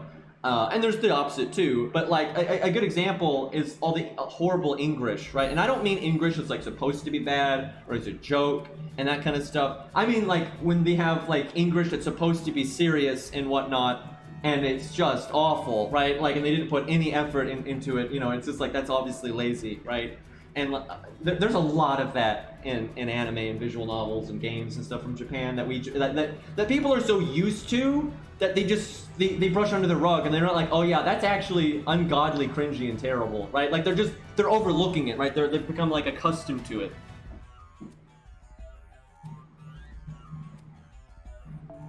So it's like, there's good and bad around the globe. Surprise, surprise, right? It's like humans are humans. It's not like you're gonna have a first world country that just has no talent. Like, of course that's not gonna happen. And of course you're not gonna have a first world country that doesn't have stinkers, right? And projects that go south, you know, development hell, you know, managers that shouldn't be in charge. You know, like, why is this guy writing the script, right? These things happen in all countries, right? Like, it's like, seriously, why is this guy writing the script, right? Like, and like, when you look at, like, Berserk, like, I see people making fun of, like, you know, dubs and all this stuff, and then meanwhile you have the travesty that was the CGI version of Berserk, and it's like, well, how did that get made? And oh my god, there was an anime. It's like, the name of it, like, translates to, like, something flowers, like Sinful Flowers or some crap. I'm not, it's in that area. I don't remember exactly what it's called.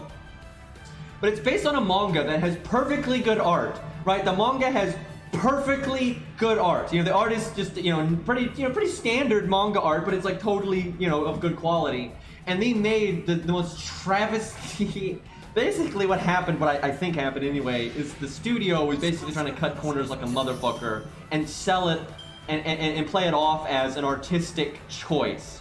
So they did, like, this ridiculous thing where, I think Ari already knows what I'm talking about. They did this, like, ridiculous thing where they would, like, have live action, like, people play out the scenes, and they would, like, do this, like, CGI shit on top of it or some nonsense and make it kind of look like anime. And it's atrocious. Like, it is it's so, I literally could not watch more than, like, 2 episodes of that anime, and I couldn't even tell you what the anime was about because it was so distracting. Like, how bad the animation was, because it wasn't really an animation. I mean, it was awful. And, like, this actually got green lit. That's what's insane about this, is it went through the whole development process. You know, people had the idea, it was green lit, they started working on it, people saw it, and like, oh yeah, this is fine, right? It's like, how does this happen, right? It's one of the worst products I've ever seen. It is unbelievably bad. Every aspect of it is horrible. And it's like, when the development side of something is that, I can't even imagine how the manga guy feels, right? Because he made this manga, right? This is what his adaptation ends up being, and it has given his product this horrible reputation forever, right? They're never fixing that, right? They're never fixing that.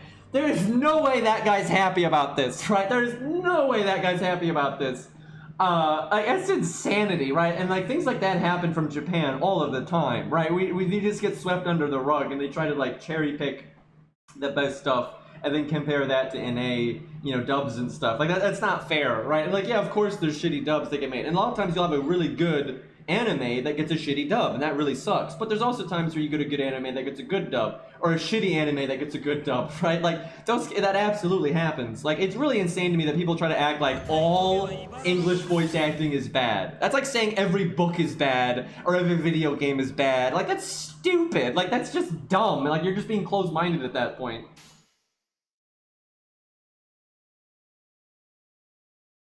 Oh, the Tsukihime anime. That's a whole other kettle of fish right there. You see, Ghost Stories is basically a anime where it was so bad, and the people that made it and like made the original story and stuff cared, but the publishers and the studio doesn't care because they know it's crap and it did terribly, and they just don't care about it. So they just told the dub people they could do whatever they wanted, and they basically encouraged them to make a meme out of it because they thought maybe that'll get sales. And so the dub is a giant fucking meme, and that's why it actually has any recognition, because if they didn't make it a giant meme, no one would care about it, right? Because it was bad, right? So that was actually kind of a good move, because otherwise it never would have gone anywhere. However, that would never fly in today's industry, because it was a lot of like memes and jokes that are very unpolitically correct, so you're never going to get away with that now. And then also, generally most studios and people that own the IP aren't willing to let someone take the piss out of their work, even if the work is not popular. That's just how it is. Most people are not going to allow their IP to be treated that way. Most people aren't going to want like an official abridged version of their series and stuff like that, right? Like they're just not going to want that. So you would never really see that in today's industry, really, and to some degree, rightfully so. But yeah, it kind of depends. Yeah, it's not even remotely PC. That's not the problem. My issue with like why I think it's not gonna. Well, I do think it being not PC would mean it would never happen again, obviously. But I'm not offended by those kinds of things. It doesn't really matter. So. But yeah, the industry is so much more regulated now and all that kind of stuff.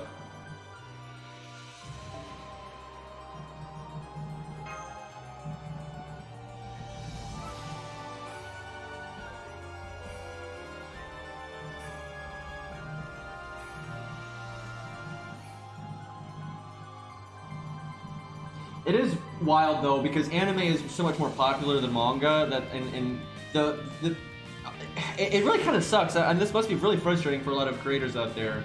So manga is really appealing to a lot of creators because it's something that they can create without needing a giant staff and all these things. It's very difficult though, because drawing, although not as difficult as animating, is still extremely difficult and time consuming and slow and all these things. So that's obviously a hurdle. But it's easier to be a creative person and make a manga than it is to be a creative person and make an anime. An anime normally doesn't want to take a risk on something until it's like proven itself in a manga or something else.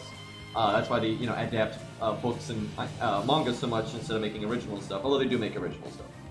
Anyway, so it must be really frustrating. You have somebody that makes a manga and really puts their heart and soul in it and all that, and and a lot of times they have to go through years of not making any money and like not being successful, and when they finally do get successful and they get like mainstream recognition and stuff, it's because of an anime adaptation, and then half the time that anime adaptation isn't even good, right? Like that must be infinitely frustrating, and sometimes anime adaptations are very good, of course, but like you're at the a lot of times the original creator has very little input on what happens in the adaptation. They just have to sign off the rights and then hope for the best. Right, a lot of times it's the editors and the publishers and all that kind of stuff. They have like almost no say or even knowledge of what's happening. And then so you're just crossing your fingers and I hope this ends up being a good adaptation opposed to a bad one, right? And then if it's a bad one, it's like, well, fuck. Because if you get a bad adaptation, you're never getting another one, right? You're never, if you put your heart and soul into making a manga or something and then it gets an adaptation and it's bad, you're never getting another one. Like, it's not gonna happen, right? Unless outside of like a few miracle cases, like I don't know, like was it Full Metal Alchemist or something, right? That got 2 anime adaptations, but that's unbelievably rare, and it generally only happens when you have an unbelievably popular visual novel, book, manga, something like that. It's unbelievably popular. It has a horrible adaptation for whatever reasons, just foolish studios, budget problems, whatever reason you have this horrible anime come out, and then that manga keeps being insanely popular. And then so they can't, it's so obvious that even the biggest dum-dums can see, even though this first one failed, it's obviously worth us doing another adaptation. Because you got to understand, a lot of studio executives don't know what they're talking about. They literally don't. They do not understand the industries they're a part of. They just supply the bank and they greenlight things, right? It's very common for a lot of like executives to not have any deep understanding of these industries, and so they just look up, okay, we already made an adaptation for this IP, and it did horribly. Of course we're not going to make another adaptation of this. Go focus on this other new popular thing, right? That's how they generally are going to see it. Where when you have IPs that get so popular, they might see, okay, this adaptation was shit, and it didn't do well, but man, this thing is still so popular, we gotta try it again, right? That only happens when it's so obvious that biggest dum-dum, can see it, right? And that's why it never really happens. Anyway, back on point, that must be unbelievably frustrating to be someone that puts your heart and soul into creating a story, and then its mainstream adaptation that people see is awful, and you like hate it. Like, never mind if it does poorly. Imagine if you just don't like it. Like, they're just like like you made a character, right? And you designed this character to be fundamentally about X, and like their story arc is about X, and then the adaptation doesn't portray X at all, right? And they make them more about Y. Like, that's really got to be annoying, right? Like, nobody, you know, is gonna be happy with that. Let's see this Buster crit here.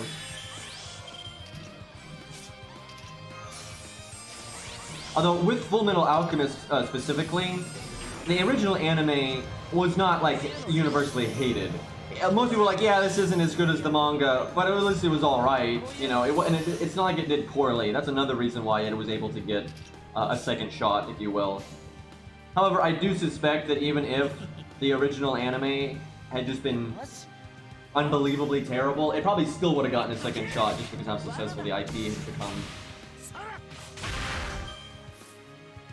Well, ultimately, art is just a subjective thing to begin with. That's actually something I never really understand about people. It's like, anything can really be art, and it's up to the eye of the beholder if you actually think it's worthy or not, right? And so you... Like, and that's literally the point of art. That's the point of art. And video games, I think, have this real chip on their shoulder where they're trying to prove themselves constantly as art. When you literally have nothing to prove. You have nothing to prove, right? And it ultimately just comes down to make something good and that you care about, and that's what going to make it, you know, art for a lot of people. It might not be art for everyone, but that's all art is, right? That's just part of it. And that's a good thing. That's the one thing that's nice about art is it is a subjective thing, and so different things are going to speak to different people and different, and that kind of thing. So it's like they're trying to like get this mainstream recognition, like movies and books and stuff, and they don't even need it. They don't even need it.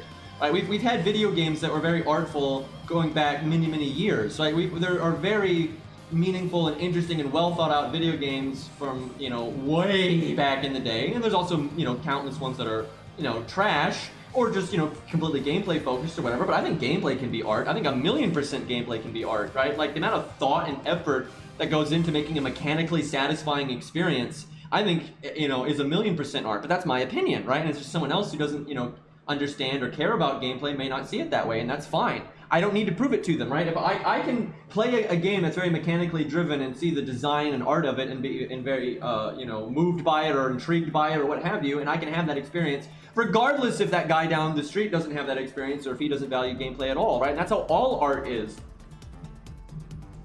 So I don't know why video games have such a chip on their shoulder. It's really obvious that they have this chip on their shoulder though, and it's been a problem for a long time. And it makes them sometimes try to be overly artsy and stuff, and that can be a whole other issue. It's like someone can see a painting and see no value in it, and someone else can see that painting and think it's awesome, right? So, and it's the same for everything.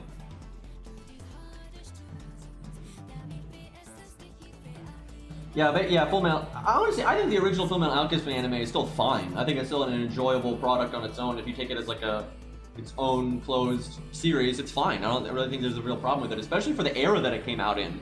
You look at the anime that came out in those years, in that era and stuff, like the production value of the animation and those kinds of things, and honestly, it's like, yeah, it's pretty good anime. There's nothing really wrong with it. I do think Brotherhood is better. I think there are key bits here and there that I actually do think are better than the other one. But overall, I would say Brotherhood is better. But yeah, I know people that like the original better than Brotherhood, and that's fine. It doesn't offend me. It's not an issue, and I'm not such a closed-minded moron that I can't see that, yeah, there are certain things that like I value and they might value differently and stuff where they might not really care so much about a lot of the stuff that Brotherhood is on about. That's fine. That's not an issue. Like, it's like, there's no problem there, but I always see people like having to like prove things are better. And by all means, articulate why you like, if you, for example, let's use specifics here. Let's say you like Brotherhood more than the original. Which I would say is a fairly standard viewpoint. By all means, articulate why. That's totally fine, right? If you're like, oh, you know, I don't really like that the plot and the original flows this way, and they did this, and the character's about that, and they admitted this. You know, I don't really like that, and you know, Brotherhood's got these things about these themes, and I like this and that. That's great, by all means. You know, I think it's great when people, you know, argue that stuff to the grave. That's fine. But I don't like when people try to act like there's some sort of objective, like, standard for art.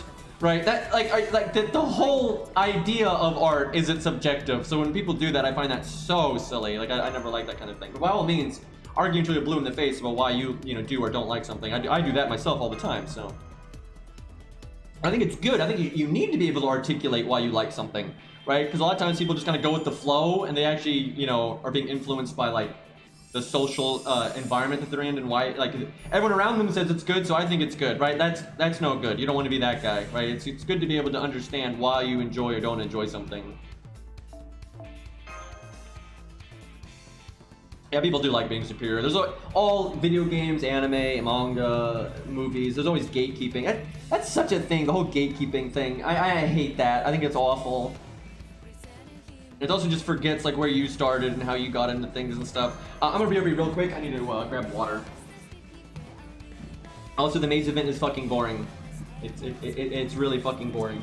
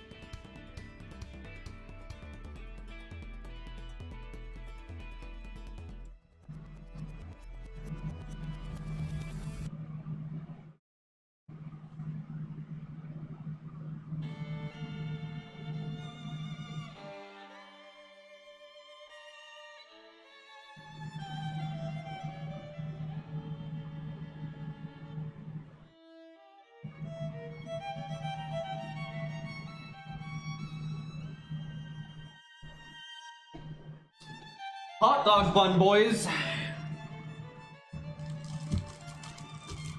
Died of boredom, lol. Thankfully, I'm not bored because I have chat. So here's, I think, an example. I may be preaching to the choir at this point, but here's an example because it's current. We're being topical, chat. So the maze event, I think, is crap, right? I don't like the maze event at all, and I can articulate why. I think it's very mechanically shallow. The maze doesn't actually matter. It's just fluff. You're just doing the same thing you always do. The directions you go have no impact on anything. It does not matter. And a lot of these points are objective. Now, they're not, if they're good or bad is subjective, but it's very easy to show how mechanically it's very shallow. The different directions you go have no real impact. It's objective that the maze event is does not mechanically interact with the game in a very deep way. That's a very obvious thing. And that's a good or bad thing, it doesn't matter. Because, like, I could show other games that have mazes that do it better and make it more interesting and more involved and more meaningful. But that someone might not like those games. They might be like, well, that's a lot of busy work and I don't care about, you know, that's actually annoying. They might say, I prefer just like the fantasy of working through a maze with my favorite characters. I don't really care if there's not a big, you know, gameplay impact, that's fine.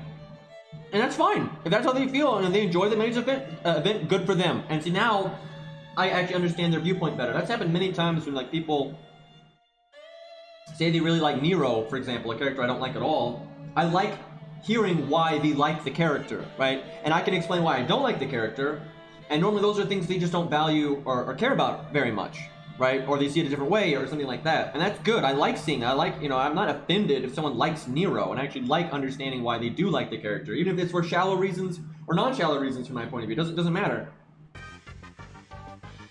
That's actually one of the funnest things about art is just how different people you know, interact with it and why they like what they like and what they don't like what they don't like and stuff like that. I love that stuff.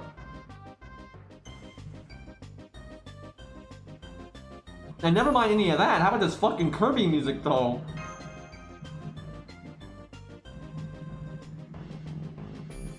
I just bit my inner lip because I'm an idiot. Thankfully I didn't bite it very hard.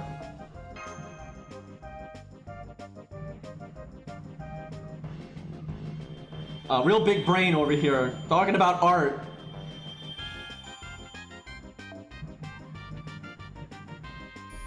This is a dead end, by the way, but might as well.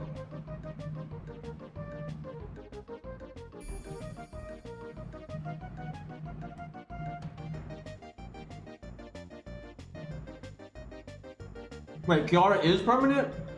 Just letting everyone know, I forgot to close the app earlier today after I beat Kiara fight in CCC. Luckily, I can confirm that the memorial stage is permanent, even if you win. And by memorial stage, do you just mean the Kiara fight itself?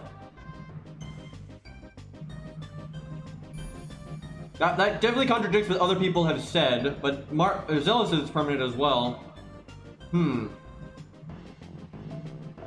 I don't know how that worked, because generally you lose access to a main interlude once you do everything in it.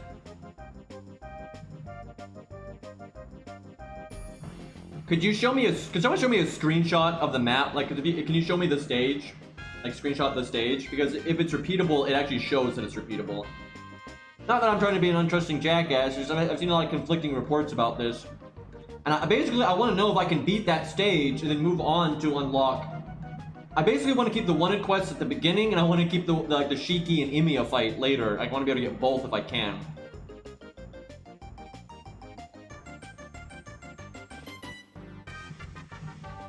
The main reason I'm skeptical, it's not because, like, you know, like I was talking earlier a few streams ago about the scientific method. This is one of those moments. It's like, it's so easy for something to be lost in translation here, like they're thinking of a different fight or something.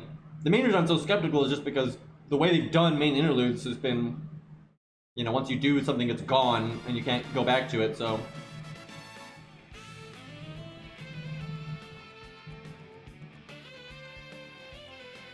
But I'm skeptical of both sides, as I should be. If it's not repeatable, I'm just as skeptical. Like, I'm completely skeptical of both sides right now.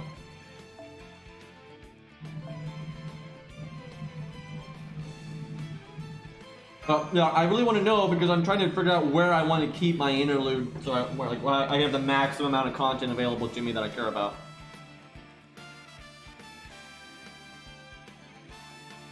The thing is, you can do Kiara over and over again and just be canceling the app. I mean, dear God, there's so many boss fights I fought over and over again, and because I'm canceling the app. So again, that doesn't mean maybe that you can repeat it. Maybe you can, but I'm just saying that doesn't necessarily mean a whole lot. Also, what's important too is just because you can repeat it doesn't mean I actually want to unlock the Kiara fight, because I still might have to give up the wanted quests, which I don't really want to do.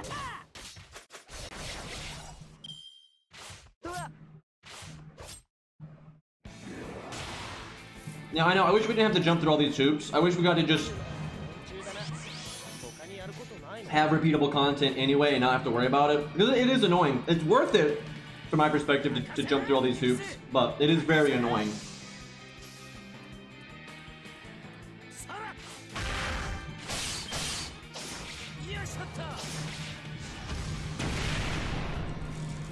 Well, what I really want to know, if it is permanent, is like what kind of state can you have the map in? That's what I really care about. It's like, can you unlock it and not do all the wanted quests and then beat it and have those wanted quests stay around and then unlock the post story wanted quests and stuff? Can you do that? And Rex, can't you check? Because Rex, you've done the event. Can you go in there and fight Kiara right now? Because I know you've beaten Kiara, right? So you can check. Because I have a feeling what's going on is, this is my theory, is it might be once you do every little thing in the interlude, then it's gone and you can't replay anything. But in the meantime, you're able to fight Kiara until you beat, BB-Go or whatever. That's just a guess. I could see that being a cause of some of this confusion.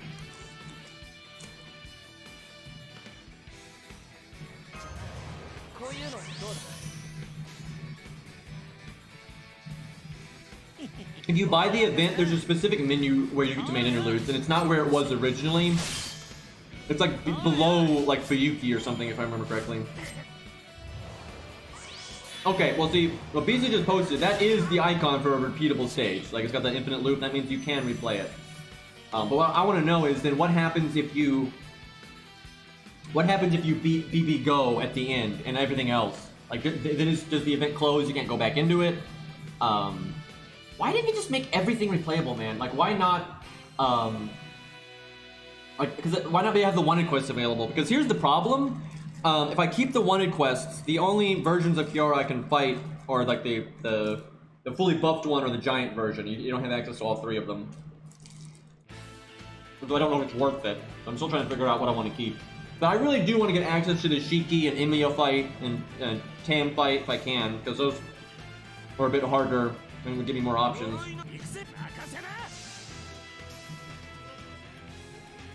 I've beaten everything, all fights.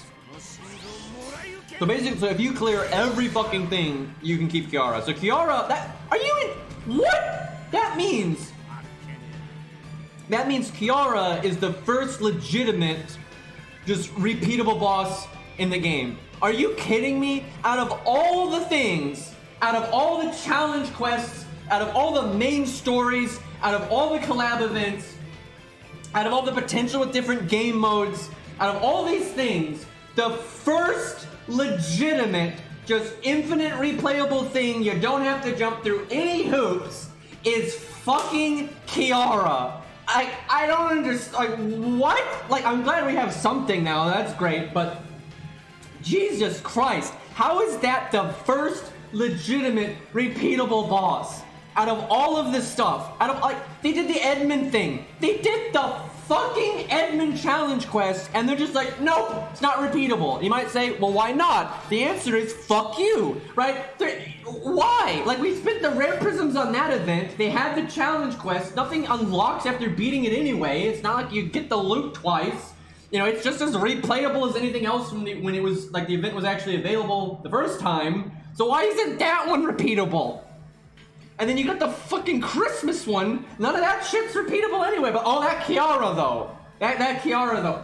Ugh. I hope this is at least indicative of like their design philosophy moving forward. But as I think one of the biggest rants I had at my frustration with DW was on this topic, and I still feel this way, is every time DW has a reva-fucking-lation and they start changing their design philosophy on something moving forward, they don't retroactively apply it to anything. And I don't know why, because that's like a really basic thing to do. It's like with Sanson, right? They don't do skills like his third skill anymore. They don't do that because they've learned it's stupid, right? Now, when they do anti-human, they do humanoid, and not only that, but when they give someone an anti-niche, they give that ability something else. Like Arthur's got anti-giant, but then he's got NP battery, right? Like this, that's how they do it now. But they don't retroactively fix Sanson because they're lazy fucks, right? And so now they're like, you know what? Why not make the challenge quest repeatable? You know, why not? You know, it's like, it's not like we're gonna do a rerun of CCC. It's really old content. Yeah, why not? We should make it repeatable. Yes, I agree. Good job, DW. Have a fucking cookie. Now, remember those other events that you did? How about you make those repeatable? Because what's going to happen now is if they do like a main interlude for like case files, they might make the challenge quest for that be repeatable, but they're never going to go back to the Edmund event and make that repeatable. They're just not going to bother. Hi, Lost, how are you doing? Like, oh god, that's so frustrating. I mean, again, I'm glad they at least did it this time, but Jesus Christ. It's also kind of ridiculous that the first, out of all of FGO, it's not Gwaine, it's not Lion King, it's not Zeus, it's not anything main story related, and out of all the challenge quests and collab events, you know, there's so many to pick from. Now it's Kiara. Like, of course, Kiara is the first repeatable content in this fucking game. Damn it. Anyway. Well, in a way, thought loses, because we get to murder her over and over again now. What kind of sucks though, I think the meta thing for me to do would be just don't unlock the other Kiara fights, is only have the big version of Kiara, which is horrible repeatable content because it's really slow and boring and long and, you know, everyone stalls and who gives a shit. But then I think I could keep all the original wanted quests, and then I could also unlock the Shiki one and the Emiya one and the Tam one and that kind of stuff, and that would be nice. I'm just trying to think if it's worth trading. And wait, why is King Potato Chips not replayable then? Why? Oh, god damn it.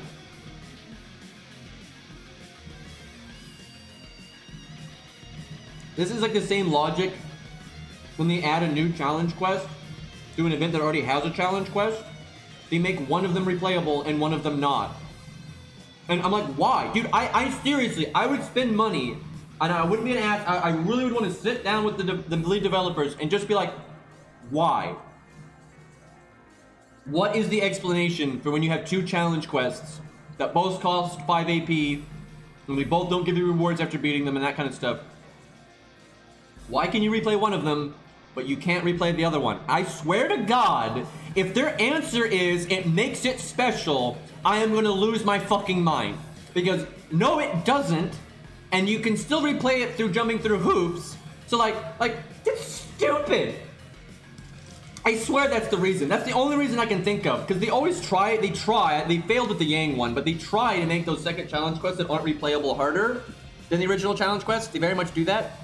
So I think they're trying to make it like a status thing or something. I don't even know. Can you imagine if we got a Nero Fest main interlude and all the fights were replayable forever?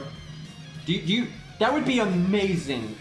Like, that would just be fucking amazing.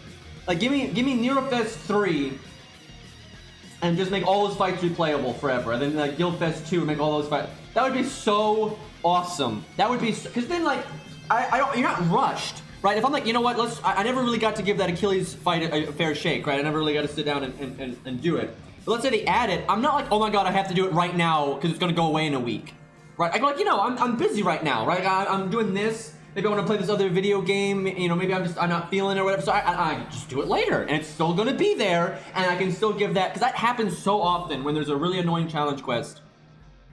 And so on the one hand, I want to give it a fair shake and really see, you know, how doable is it with low stars and like what kind of setups would work. On the other hand, I'm like, I don't feel like it right now, and I'm really busy, but I only have a week, right? Like, I hate that. Or if you have more repeatable content, you can just, you know, take a second and do it when you feel like it.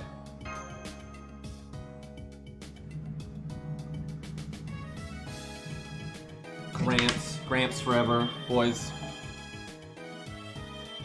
Unfortunately, I feel like main interludes are overwhelmingly going to be used on events that they perceive as more story impactful. Because they even said that's why they brought back the Edmund event. The whole idea of main interludes, apparently, according to DW, it was not the idea of Aniplex, DW, any of the game developers. It was just the idea of the writers, and they were saying, you know, we're using Edmund in like a pretty serious way in the Lost Belts, and his event is pretty instrumental in understanding his character, so we kind of need players to be able to see that event, you know, whenever they want. That was the entire reason why they came up with this system. Because obviously the Edmund event wasn't technically a main interlude, but that's obviously what inspired the idea of them moving into main interludes now. So like, DW didn't even have the thought. Like, they didn't even have the thought. Like, they said it was completely just the writers that were like, yeah, this, you know, this is kind of important. So like, what a mess, dude.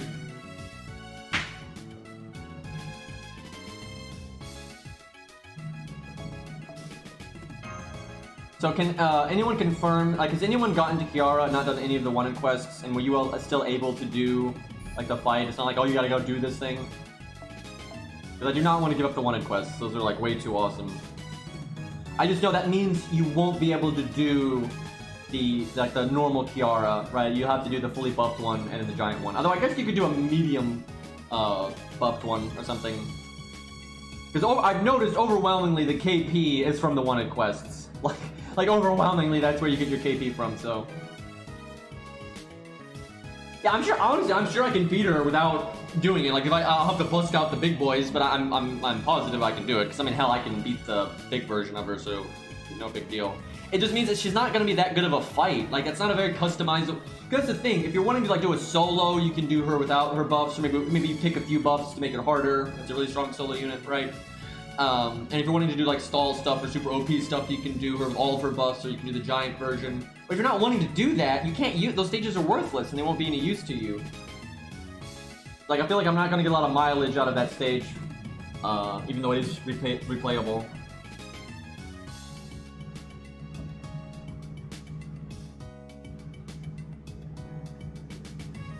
And actually, I think one of the funner ways to fight Kiara is to fight her where she's lost some of her buffs, but not all of her buffs. I think that is probably the funnest way to fight her, and you cherry pick the ones that you think are going to like really give you a problem. Like, I don't know, the NP drain one or something. Well, that's nice. I can at least make some kind of content for this later. Actually, I need to go buy the main interlude. I haven't done it yet. I should go do that right now. I'll do that after the stage.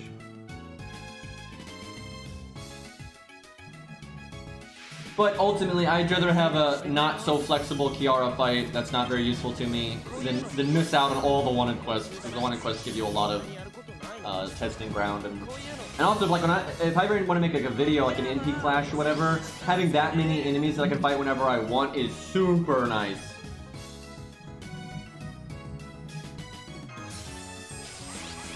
So, I did not remember that this Mystic Code eventually unlocked Evade, but it does. Like we were talking about yesterday, or before, it gave you no survivability, but it certainly does now.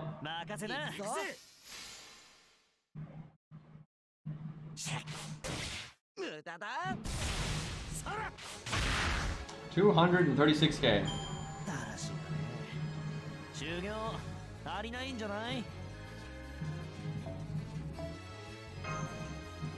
Surely Ku is getting somewhat close to Bond 13.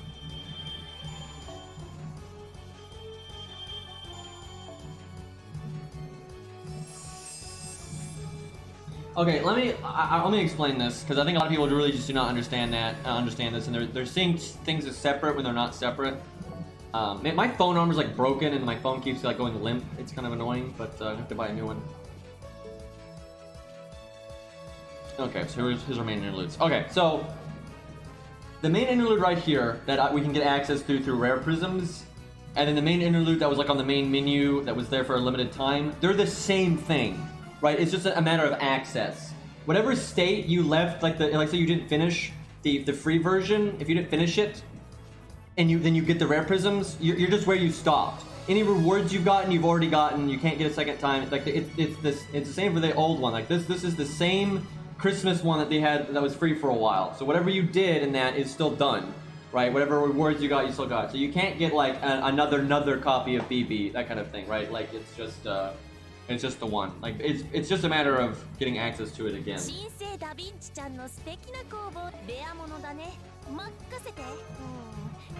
That's a good deal though. Five rare prisms for a fuckload of stuff.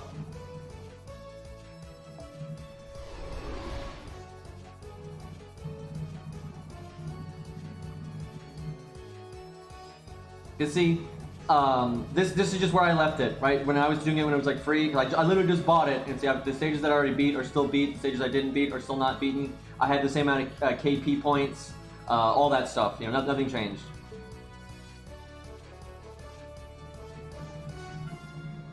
Alright, let's see where Ku's at. It'll be like maybe 60k away. Oh, 40k, okay. Getting there.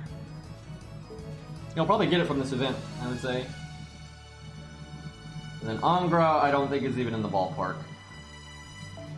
Yeah, not at all. But when he gets, yeah, I'll get 30 SQ, which I guess is nice. But when I get, when I get Bond 13, I just have to start working on Bond 14, right? And that's gonna take forever. So, the endless march. What's funny is I actually have used a lot of rare prisms recently. I blew a lot. I bought like the rest of the Arjuna craft essences so I could limit break the anti-divinity one. I bought a few other things. But you know, I haven't had a lot because they've been giving out rare prisms for free. Like, you literally have been giving out rare. This event gives you a rare prism if you've already done it. If you haven't already done it, then it doesn't. But that's what I was saying. Like, the longer you play this game, the easier rare prisms are to get. Because not only are you more likely to get units you already have or don't care about, but reruns start giving you rare prism instead of their original rewards. So. Only to get 10% of Angra's bond. You did that in no time? Yeah, clearly.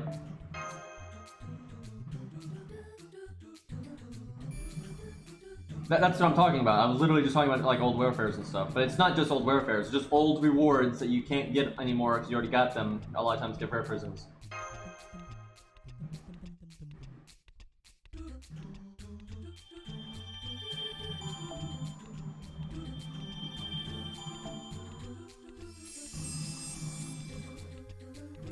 Oh yeah, that's another reason you're supposed to explore the side paths, is just because it fills up the bar and you need to get it to max.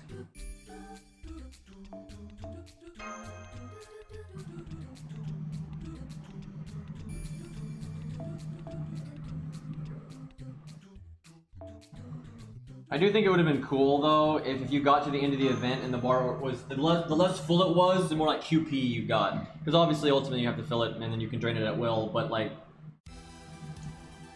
that would have been kind of cool if it's like if you happen to be some nut job that wanted to, you know, just bare minimum it and not have the thing leveled up at all. You can got some cute, like you wouldn't want the reward to be anything important because that would piss people off obviously, but bar don't matter at all. It's just a linear thing you need to fill up. And then you can either keep it or get rid of it based on which boss you want to fight. Really all there is to it.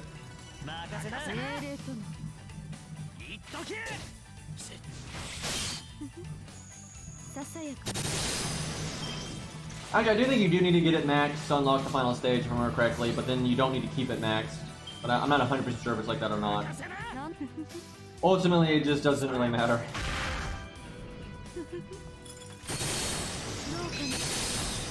Yeah, Maze event can't do the. I would absolutely do it if I could, because it has a lot of rewards and stuff that account would want. But yeah, it's Lost Belt 3 locked, and I don't want to do Lost Belt 3 on the crap account right now. So if I was gonna beat Lost Belt 3 right now on the crap account, I'd have to summon like supports that are breaking the rules of the account, right? Because it's either that or I have to go farm a bunch, and I'm not gonna go farm a bunch right now. So honestly, though, I could beat Lost Belt 3 very easily if I wanted to. Like if I literally just had no self-restraint, right, and I was just playing the game as efficiently as possible to win, I would beat Lost Belt 3 like in an hour, or probably less, right? Because I would just start summoning overpowered as fuck supports for my friends list, or like my own units for God's sakes. I'd use the 5-star Cs that I actually have available to me, and if anything went wrong, I would just use command spells. Like I could beat it in literally no time, just gone, like it'd be nothing. But that's a waste, right? Because there's no story replay. If you know, I tell you what, if there was a story replay, I would do that. I would go murder Lost Belt 3, and then I would just revisit it when we want to, you know, do it legit, right? Like that's what I would do. But unfortunately, that's not an option.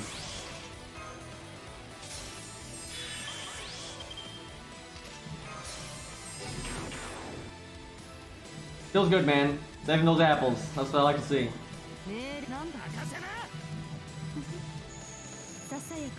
Sometimes, you know, some events, you know, some events are just like designed to be hard on your apples, right? But a lot of them aren't.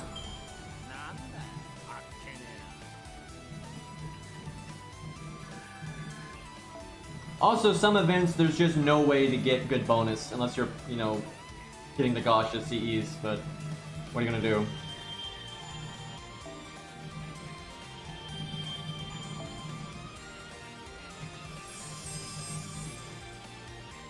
Yeah, I actually love it. I love when you get a setup and you just get this unbelievable amount of bonus drop or bonus point or whatever. And even though it might take more turns to clear the stage, it's a good feeling. God, this fucking... It's funny, there is so much more to this floor. Like the exit's like over here, I think. I think you have to go around this way and then come down and it's over here. But there's a bunch of bullshit in here just because.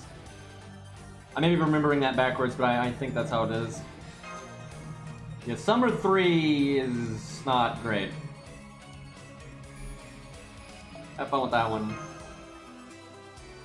I do think NA is going to get the rerun version of Summer 3, and that makes it 10% easier. They made the rerun version 10% easier, and I expect that's what NA will get, because that's what they did with Go West, because they did the rerun version. However, 10% easier for that event is still pretty slow. It is the same though, the free quests later are more efficient than the ones early, but you also have to do some of the ones early to get the points you need to unlock some of the stuff later and that kind of thing, so it's kind of a shit show. But I would still try to go easy on the apples at the start, because it is just like any other event, pretty much, like that. You do get notes later that are way better. I think the note I ended up farming the most on most of my accounts, especially the accounts that I didn't want to focus on, like my ult accounts where I just autopiloted a lot, it was one of like the Saber nodes, I think. I remember there was a Saber node that just had a lot of the points that I needed, and I remember doing it a lot on a lot of my side accounts. I have to do that event again. Oh god, you know, oh god. I'm so tempted to pass on that event. I pass on all kinds of events on NA where I'm like, I'm too busy, I don't care, or I'm burnt out, or whatever. But I can't skip that one. The command codes are too good. Like, it's 2 grails and really good command codes. I have to do that. I have to suck it up and get that done in NA. I'll stream some of it, I guess, just so it's easier to get through. And I'll just try to play it as much. I hope, please, do not have stuff going on JP. You know what's gonna happen? Oh my god, they're gonna do Summer 3 during the anniversary event. Oh my god, you have to kill. You have to be kidding me. Like, that's what they're gonna do. The fucking Summer 3 event is gonna happen on the JP anniversary, which I want to stream that like 1,000,000,000%. But I'm gonna be like, I have to do NA. You've got to be kidding me. I'm almost positive the timing is gonna work out like that. Ugh, I hope, okay, this is what I hope happens. I hope Summer 3 starts like a little bit before the anniversary so I can at least knock out a good chunk of it. And then, you know, do more of the anniversary stuff for the emote. Oh, that's not great. Yeah, it's that and like the Christmas one I absolutely have to do because I've got to get the Santa Altar command code. I don't think that event's too grindy though, so it shouldn't be too big of a deal. The August 10th is the anniversary for JP, but the anniversary event goes on for like a week or two, so kind of a long period. Well, when I'm not streaming, I could play 2 accounts at one time, but my main account and my NA account are on the same phone, so I couldn't do that, and I'm not going to switch phones around or bust out an emulator or something just for this temporary thing and then go back, right? And for like video creation, that'd be a huge problem, so I don't want to do that.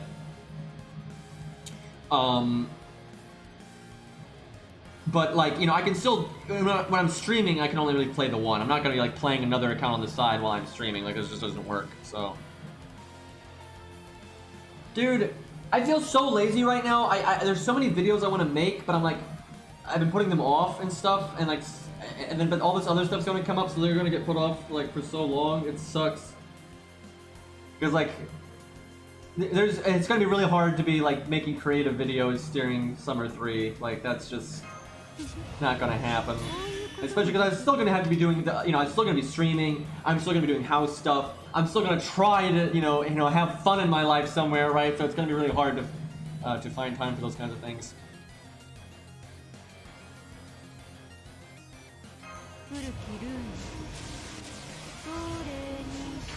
Oh yeah, I hate Summer 3 and I would love to skip it, but it's just, the rewards are too good, so I can't. I'll skip the rerun on NA though. Unless I'm desperate for rare prisms, because the rerun will give you a bunch of rare prisms.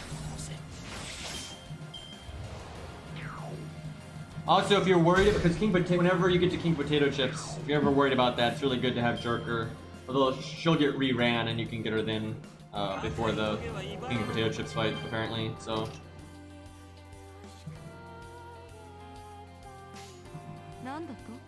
The hell is this song? I don't remember what it. Oh, it's some Grand Blue.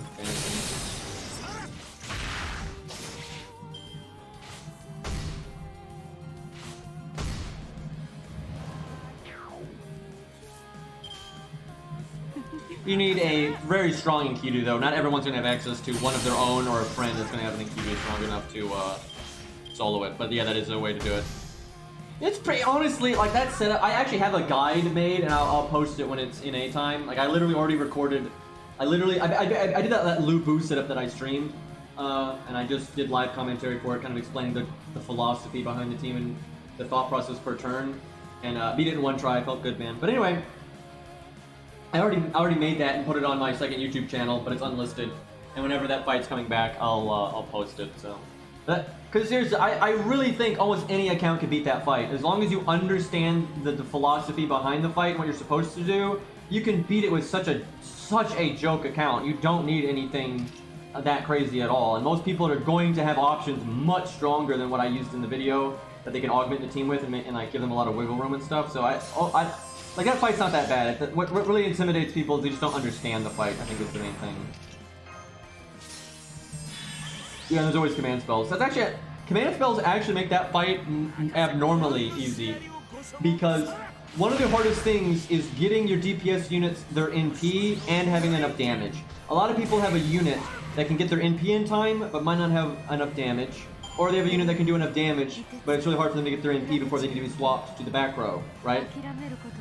Where what you do is, if you're going to use a command spell, is you just give your DPS unit, you know, Black Grail, Heaven's Feel, limit over 0, whatever, the most maximum damage CE you have, whatever that is, Art of Death, whatever gives you the most peak damage. And don't worry about starting NP at all. You have 0 starting NP. And then you don't do a command spell yet, but you buff them up like you're supposed to, you switch them to the back, and then when they finally come to the front, you just use a command spell to fill up their NP bar. And so you don't have to worry about it at all. And then boom, it's much easier to kill the boss that way. So like it's just one command spell too, it's nothing fancy. And if something goes bad in the stall part of the fight, you can fail and not have used the command spell. You don't have to commit to the command spell until you know you've gotten to the turn where you're supposed to win, right? So that's like a really easy way to cheese it. I think the most impactful things on the King Potato Chip solo is the command spells. I'm sorry, the command codes. Having the right command codes, I think, is the main thing that makes it much easier. Obviously, I think NP2 is enough, though. Actually, I don't think the NP rank actually matters. If you can get the correct amount of survivability, you can always survive long enough to get the bigger defense down, and you could, you know, one-shot her with NP1 for crying out loud. So.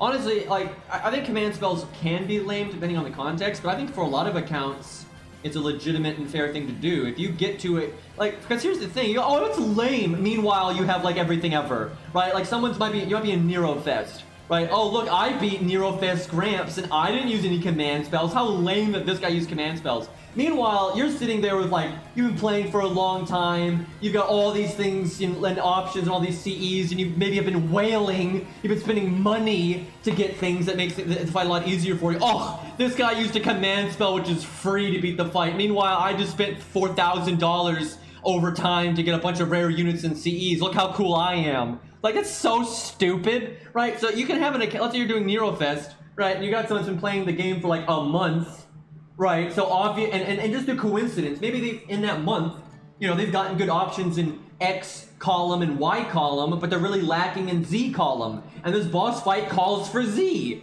right? So it's not a matter of they can't figure it out or they're not putting in the work. They just don't have the thing that they need, right? So using a command spell to make up for Z, it makes a lot of sense, and I have plenty of respect for that. Nothing wrong with that at all, right? You know, it's not really the same thing as somebody that's got everything ever and just can't be bothered to try, and then they use command spells. It's very different.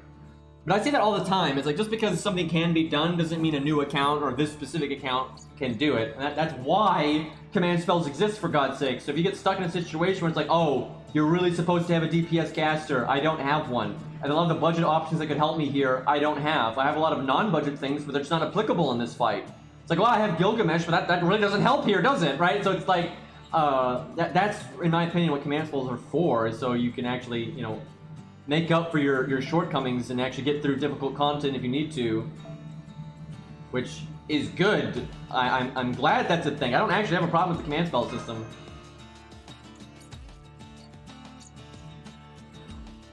I have too much pride to use the SQ to survive. I guess it depends on the context, really. Like, I would never do that on my main. I don't think I really have. Maybe I've done an SQ. I think I did do. Did I do an SQ live? I don't know. If I ever did, it would definitely be on like the crap account or something, when like we were doing a free quest for loot and we fucked it up and lost, and I wanted the loot. That would be like a time that I could see me doing it.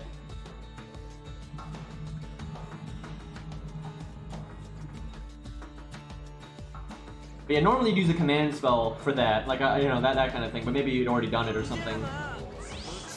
But generally, it's just not worth it. That's the main thing. You normally just play the stage again, right? It's like that's not a big deal where the SQ is gone. So, because command spells come back, you know, your AP comes back, your SQ doesn't.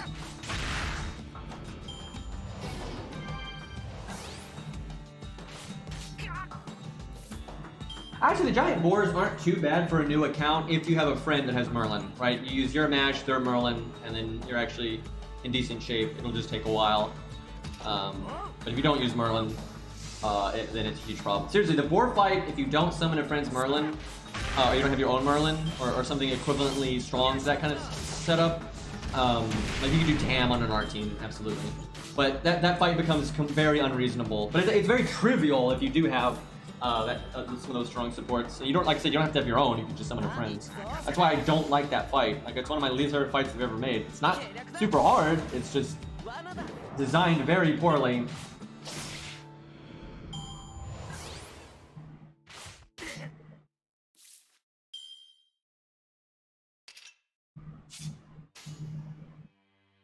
Can I kill this? Yeah, of course I can. I have so much damage. And hell, I could NP if I wanted to. I could not tell you what the enemies on this stage were and like what I've been doing the last few turns, but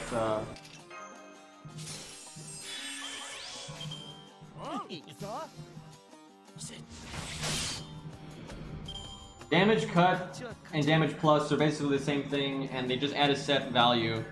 Like, if damage cut reduces damage by 500, and if the enemy hits you for 2,000, they'll hit you for 1,500 instead. Like, it's not armor, it's not a percent thing, it's just super flat. And same for damage plus. If your unit, let's say your unit's buster attack was going to do 13k, but they've got like divinity and they got like a plus 100 damage, plus damage, then, you know, it'll just do exactly 100 more damage.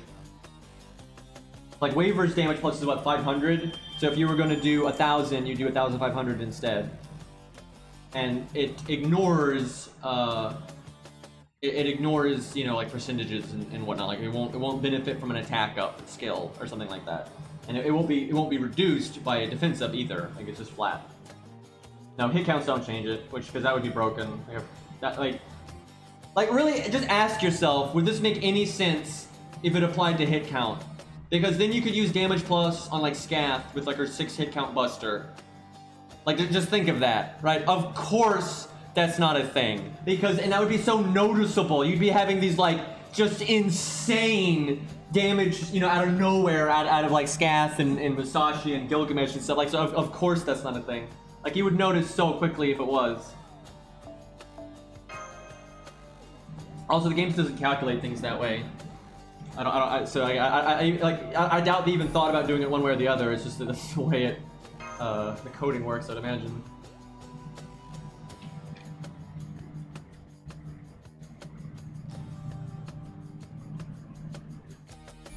Summer Salter, you mean like Maid Alter? Sniper Rifle Water Gun or whatever? She's okay, she's not amazing. She's a DPS slash like hybrid support, but she's not super strong at either thing. She's not terrible either, and she is a 5-star, so she has good stats. Like, if you like her, you can make her work. I will say if she's NP1, it's really sad. Like, her NP damage and NP1 is very, like, with all the work you can do to give her quick up and all this stuff, it's not worth it. It's like, yeah, you can, for someone at NP1, so you can do more damage than one might expect, but because her toolkit is so aimed at doing big NP damage, it's not enough damage to like keep up with a lot of other units that can do way better. So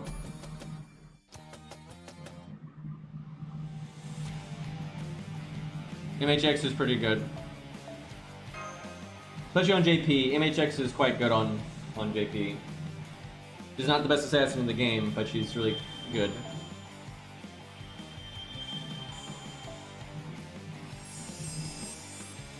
Oh, MHXX. Excuse me, I thought you said MHX. Yeah, MHXX is good. It's just like, I think what Rex said. I see, now Rex is correcting me, and I already corrected myself. Anyway, love streaming, by the way. MHXX is like good, but because of her class, she's not called for very often. Like, she's really good, it's just she's not called for very often, if that makes any sense. She's good enough, though, that, how do I put this? Like, you could use her in circumstances where she's not optimal and she would still perform well. Actually, Rex, a lot of times the stream delay really is that long when I've seen. Even though I have it set in short delay mode, it just doesn't work. I've tested this so many times. My stream delay is, like, not correct at all. Also, you have to remember that I am not... I gotta emphasize this. I know this might be hard to understand, but Streamer Boy does not have a neural link to chat, right? There is a delay between not only the stream, but in the time that someone would actually read something. You know, I don't what this boomer streamer didn't bother to buy a neural link to his chat. Jesus. But yeah, that's the thing. Like, what a cheap ass streamer.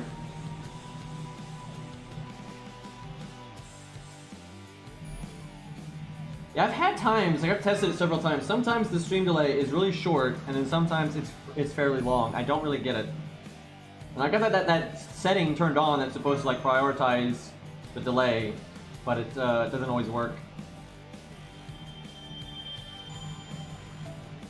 Like, MHX can still be used when you're not fighting a foreigner. Definitely.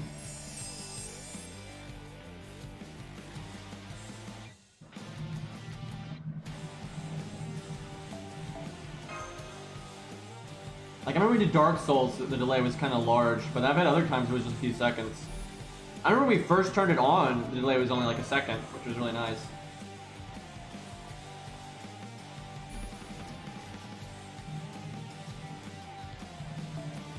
I don't have timestamps turned on, Rex. And I'm not going to turn them on, because it's annoying.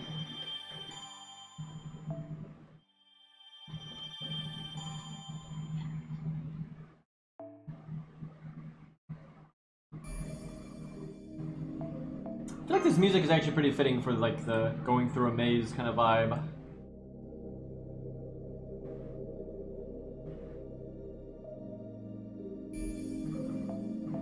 Love all the connecting to nothing. Just chat, I feel like at this point you can see why I was so frustrated with this event on the original. Because imagine every time we click one of these stupid things, it had to go into a freaking loading screen.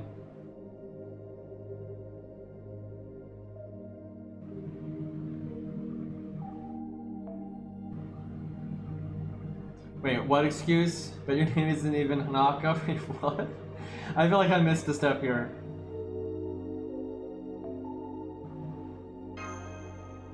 No, I love it. Thanks, DW. Yeah, it gives you all this time to like relax. See, guys, that was the thing. All those loading screens back in the day were so you could relax. That was the point.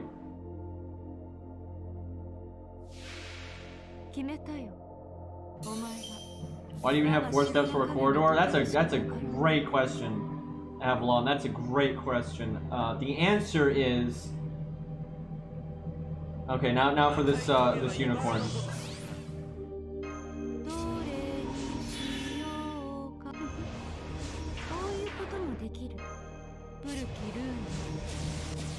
And I know it's at this point. I feel like it's really low-hanging fruit to say you don't like the maze event.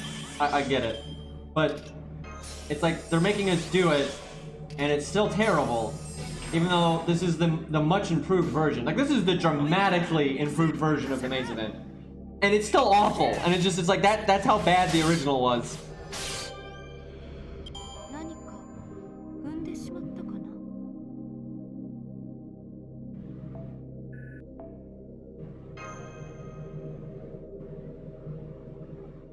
Yep, the early story is really boring, man. Dude, I know several people that. Okay, so I don't want to like give away anyone's identity here, but I've had several people like that I know in real life, or I've known for a long time on the internet, like way before YouTube and all that.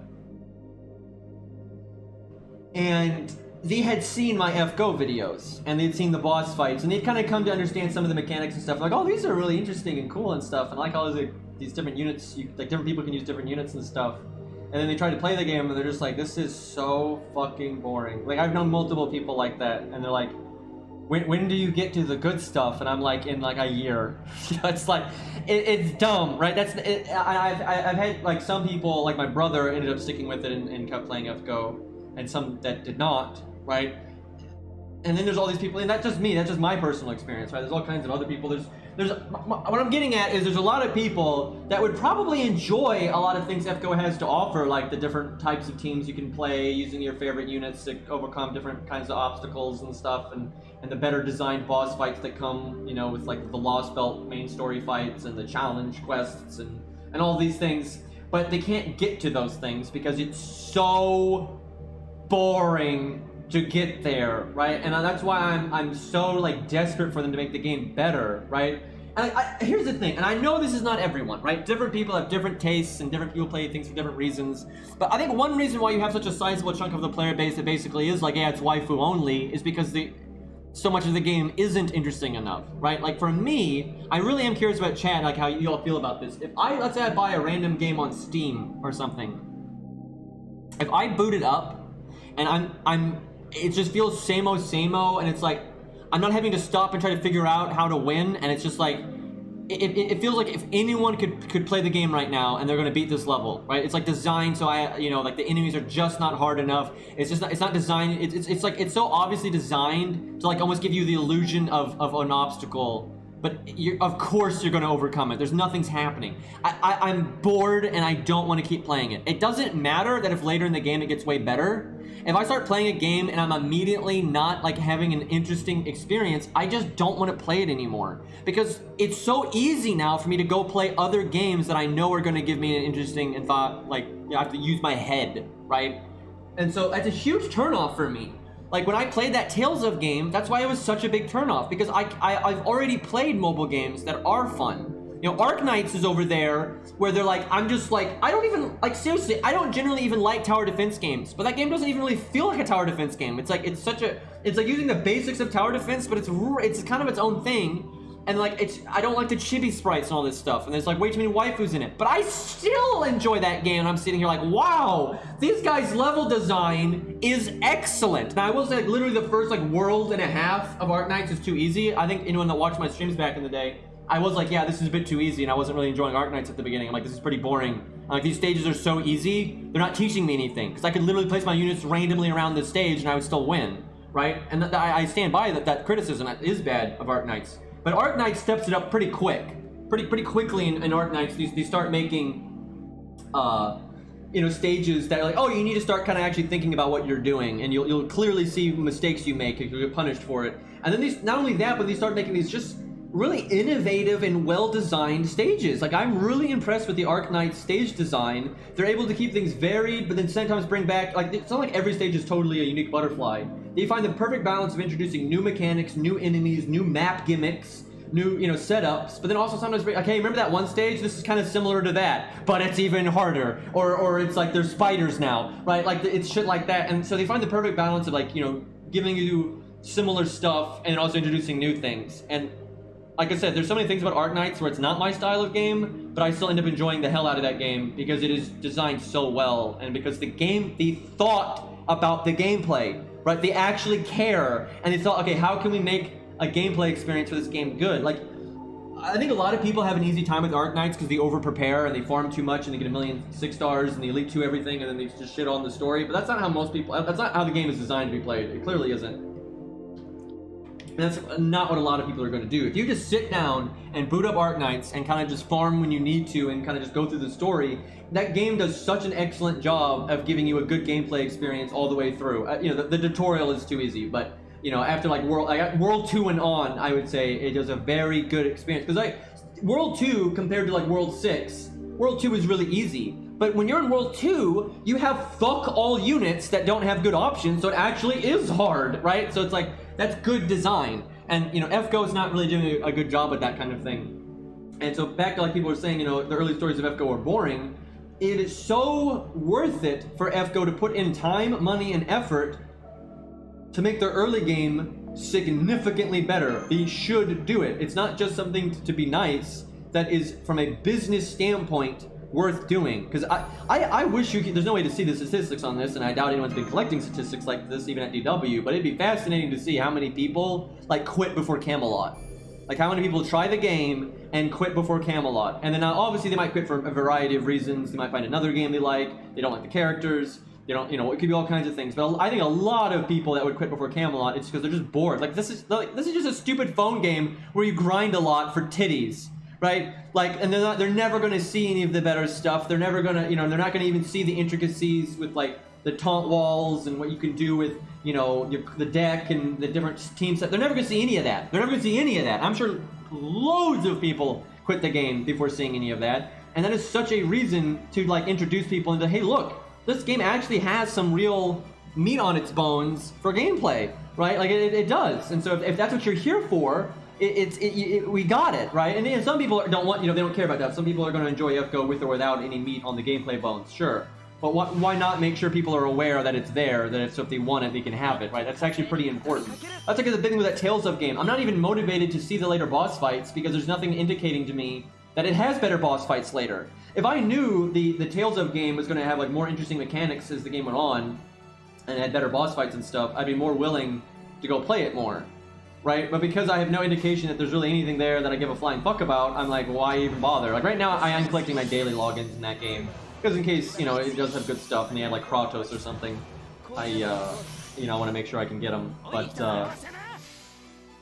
I really am worried about that game because even if they put more effort and make the enemies like, you know, tougher and they make the enemies smarter and they give them gimmicks and stuff, the player is working with such a limited toolkit. Like it's the amount of options the player has in the Tales of game compared to FGO is sad. Each unit has 3 skills and that's it. And then because of the way the cooldowns on those skills work, it's really straightforward which skills you use. Most of the turns you're not even deciding between those 3 skills because of the way the cooldowns are done. It's like really obvious which one you're supposed to use first, and then the other 2 you just use while you're waiting for that one to come back, right? There's almost no decision making there, right? Where FGO, not only do you have the 3 skills per unit, but there's a lot of times you should and should not use those skills, and then those aren't your only actions. It's not like Ku only has these 3 actions and he has no other actions. You know, every turn we're interacting with his deck, and there's a lot of different synergies with that, and then your NP comes up and is like a guaranteed action when you have it, right? And then you have the Mystic Code, and just the combination of the 3 skills in the Mystic Code alone add a lot of decision making, right? And then you combine that with the card system, the amount of decisions available to you per turn in FGO are actually decently large. It's not the largest out of any game by any means, but you have a large amount of actions available to you every single turn in FGO, where in that Tales of game, you absolutely do not. Now, there's still planning and skill involved. Like, if you have a hard boss, you're still going to need to think ahead, and you need to bring, like, units that make sense for the fight, but that's true for FGO as well, and you have a lot more decision making. So far what I see of that Tales of game, there's very little decision making to be made outside of the initial, there's decision making to be made with the initial units that you bring. But then playing the team is like laughably easy. Yeah, I really dislike how only 5 stars have no NPs, you know, Mystic Arts right now. I'm hoping that changes. I really dislike that. That was such a bad decision on their part, too. Like, that was a bad decision on their part. Because one of the most famous things of Tales of games is the Mystic Arts. People love the Mystic Arts in Tales of games. And, like, one reason they like them is not just because they're fancy, but it's, like, it's been, like, a thing where, like, it depends on which developer does it, but a lot of the Tales of games, the Mystic Arts are basically like an extension of the character. They're basically personifying the character in a super attack. And obviously people find that cool. Like, obviously, right? And that's always been a thing, right? Like, that's kind of been the shtick for a long time. And then so you make a game that's all about collecting all the different characters from the different games and everything, and then you're not going to give them their most thematic attack that's, like, their thing. Like, what is wrong with you? Like, why would... That's such a fucking stupid move. That was one of the biggest... The second I figured out that 4 stars did not have their Mystic Arts, I was just like... That murdered my motivation to want to play. Like, that was ridiculous. Like, that is... And that's lazy. That is lazy. And what I hate games that are, like, trying to make all the money. That game is obviously aimed at, oh, man, the gacha market's really popular. We gotta capitalize on this. And they put all this money into the bells and whistles of, like, the UI, like the interface and stuff. But you can't even be bothered. You're expecting people to spend money on this game, and you can't even be bothered to give each unit their fucking Mystic Art. Like, that's nuts, right? I mean, that's nuts. Yeah, I think they should rework Fuyuki to London. I think I would still rework America a little bit. Like, I'd shrink the stats and stuff. Here's the problem if you don't twink America. Imagine, like, seriously, think about this. This is a real problem. Imagine you reworked Fuyuki to London, and maybe you incorporate some light break bar gimmicks, something too crazy, but you know, you make it a little bit harder. You kind of show people, like, you know, where you know, David would be good, and you make the rewards better. Where, like, you know, when you beat Fuyuki, you get more loot, so it helps you kind of level units up and be more prepared as things get harder, right? And so let's say you're throwing out some gimmicks in there, like maybe when you fight Caster-kun Fuyuki, you know, something happens. He has 2 health bars, you break the first health bar, maybe he gets a tick of NP or something when you break the health bar, or he gains evade, you know. It's just very simple gimmicks, but things to make, you know, kind of make people, you know, pay attention and realize, oh, this is how you counterplay these things, that kind of stuff.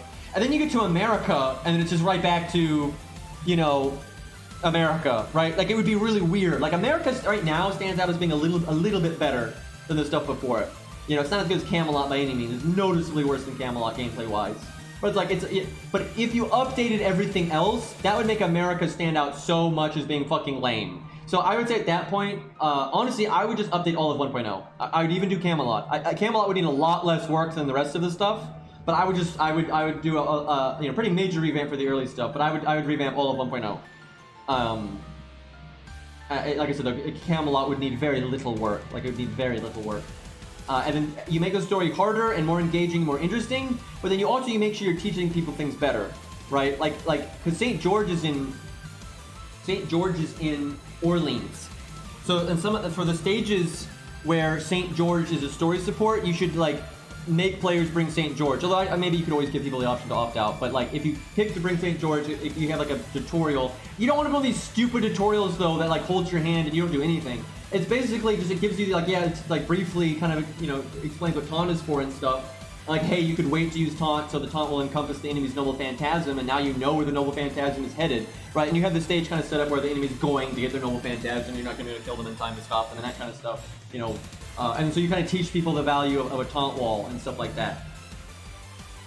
And like I said, you can do that with David, like in that challenge tower or whatever. So yeah, you do a better job of explaining things to the player in a more hands-on way. You don't want to, you know, like that's, you know, good.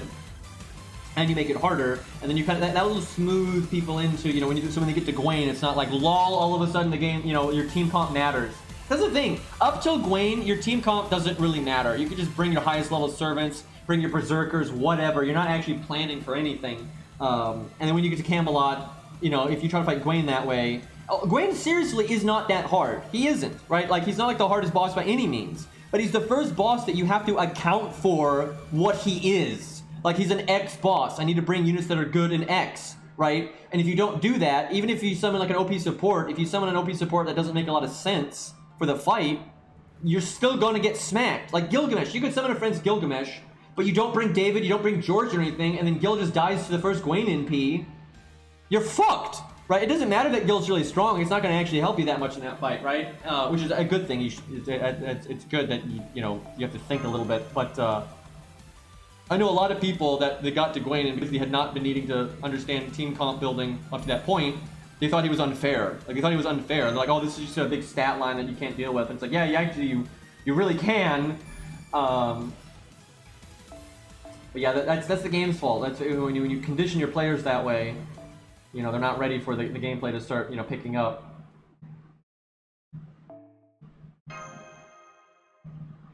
Yeah, I know a lot of people when they first fought Gwaine thought it was BS, but then they've gone back and fought him again in a memorial stage or on a second account or whatever, and they're like, oh yeah, I was just such a fucking idiot. But you're an idiot because the game, you know, conditions you to be one. I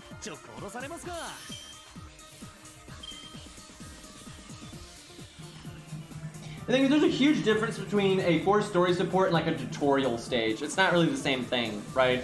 Like, you don't make it like, oh, it's a really hard boss that you're gonna have to really think about, and you know, like, it's not supposed. You just make it. You make the stage. This is a tutorial stage, right? It's a nothing stage, right? It's not, and it kind of plays out to show these, you know, gimmicks and stuff like that. That no one's gonna complain about that.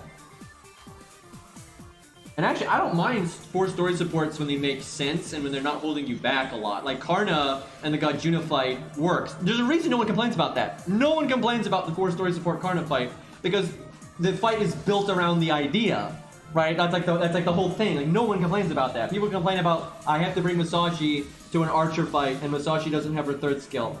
right? Because that's dumb. And those fights aren't tutorial fights, they're like full-on boss fights.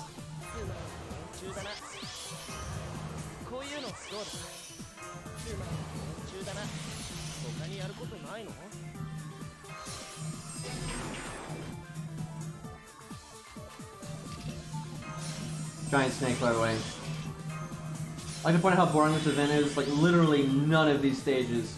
They're not even interesting enough to like do a solo up. I mean, 161,000 health on a fucking snake. Like that's so nothing. Like yeah, snakes can be really annoying, but that's so little health that it's never gonna matter. And you have this Mysticode that's so strong. The later story fights are good though. This event does end with some really nice fights, but again, I don't want to. Kind of same principle. I don't want to grind and be bored forever and then have 5 seconds of, oh, this is awesome. Like, just pacing, people, pacing.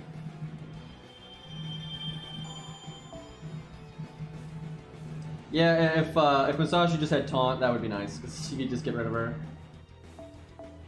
That's one of the biggest issues, is the fact that it's so random. Like, maybe she's gonna live long enough to get her NP, and I don't mean in the Tomoe fight, I just mean in general. All of the fights with her, it's like, you know, maybe it's worth trying to, you know, put effort into her and get her NP, but maybe I should just let her die. But what if she doesn't get attacked and she just, you know, it's not great.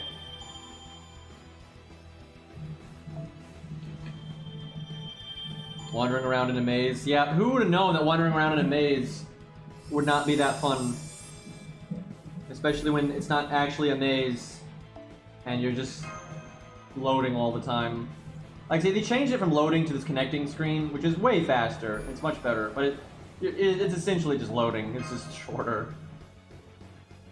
I mean, why? Like, why is that 2 steps? Why is that 2 steps? That's just silly.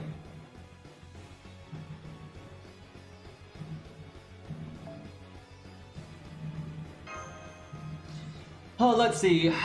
We still have such a long way to go, though, because there's still plenty of this floor left. And then I have to do on the other account. And then we have day 4, and the 4th maze is ridiculous. And then we have the 5th maze, which is even more ridiculous. So we're gonna be here for a while.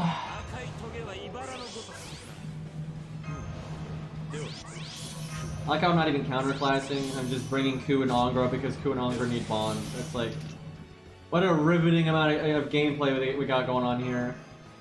Like, you know it's bad when, like, it does, I'm bringing Angra to everything in the front row. Like, that's not the best sign.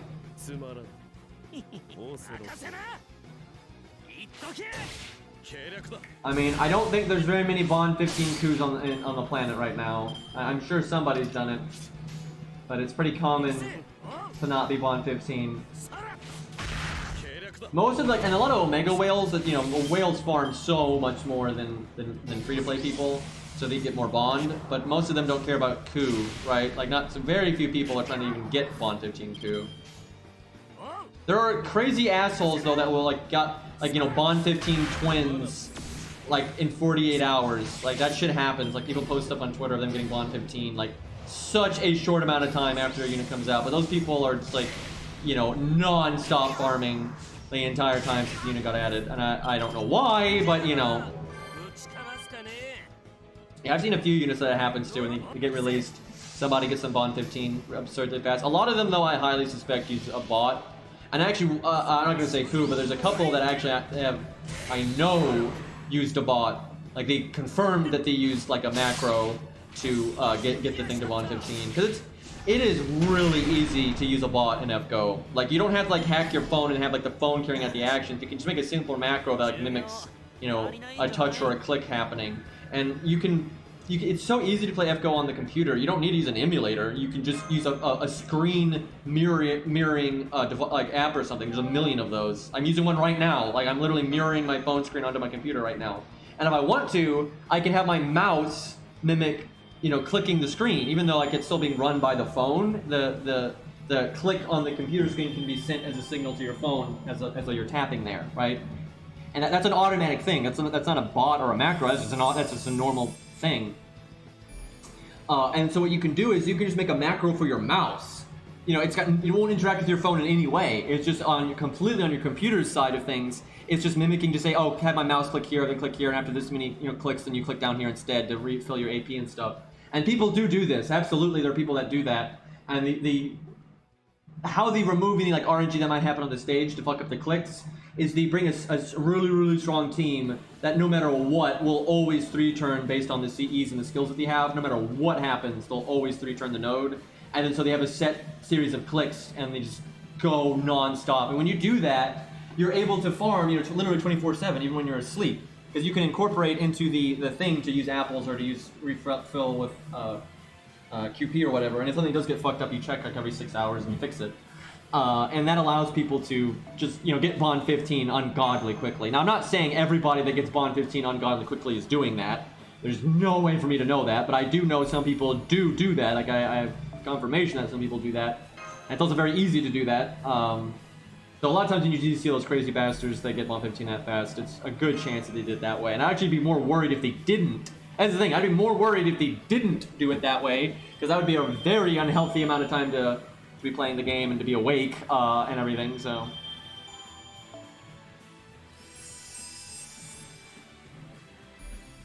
Because there's a lot of efficient ways to do bond farming. You pick the stages you can clear very quickly, you pick the stages that give like the best bond, the time ratio and all this nonsense. But even with that, you're not getting Bond 15 without just farming in an ungodly amount. And like it's so easy to, like I said, to use like a click farming method, like on both Android and on iOS. It's so easy. Like it's nothing. Like it doesn't take any effort at all. And like you don't have to hack your phone and all that, and it's not detectable in any way. That I think a lot of people do it. I really do think a lot of people do it. I have no idea who. I'm literally not going to name like pick and choose because I have no idea. Like cause I'm sure some people don't. I'm positive a lot of people don't, but I'm sure people do as well. So I think that's a big part of some of that nonsense.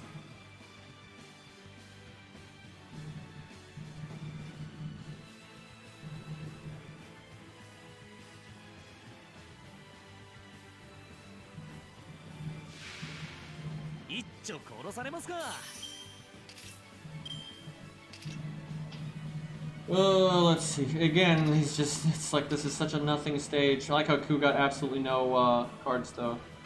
He kind of just do nothing this turn. Feels great.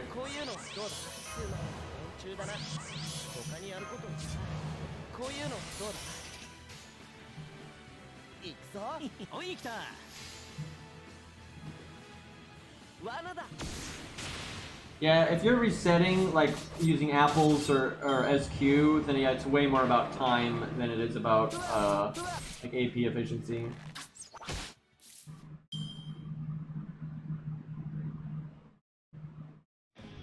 The thing is, I don't think that would work, Avalon. Now, there are certain programs that would catch, because some people make, like, programs and emulators and stuff like that, and those things can be detected. But for example, if you were going to make a click macro, like I said, again, it's not like a hack. It's not an emulator. When you're using like a mirroring software, it's just normal that like your phone, never mind FGO, your phone is programmed in a way where it can translate the clicks from the mouse to a click on the screen. And so let's say the only way you would catch that is if they made it so they only made enough clicks for one loop. But normally you would make the macro encompass multiple runs. So each run, even though you're clicking the same skill, you're not actually clicking in the same spot. And like you normally would do that anyway, because every so many runs you would need to put in the macro to refill your AP, right? And so the clicks are not going to be in the exact same spots. So I don't think that would work. Like I generally, if people put in the effort, it's very easy. The only way you the stuff you catch is like the automated stuff in like an emulator, those kinds of things. Those are pretty easy to catch.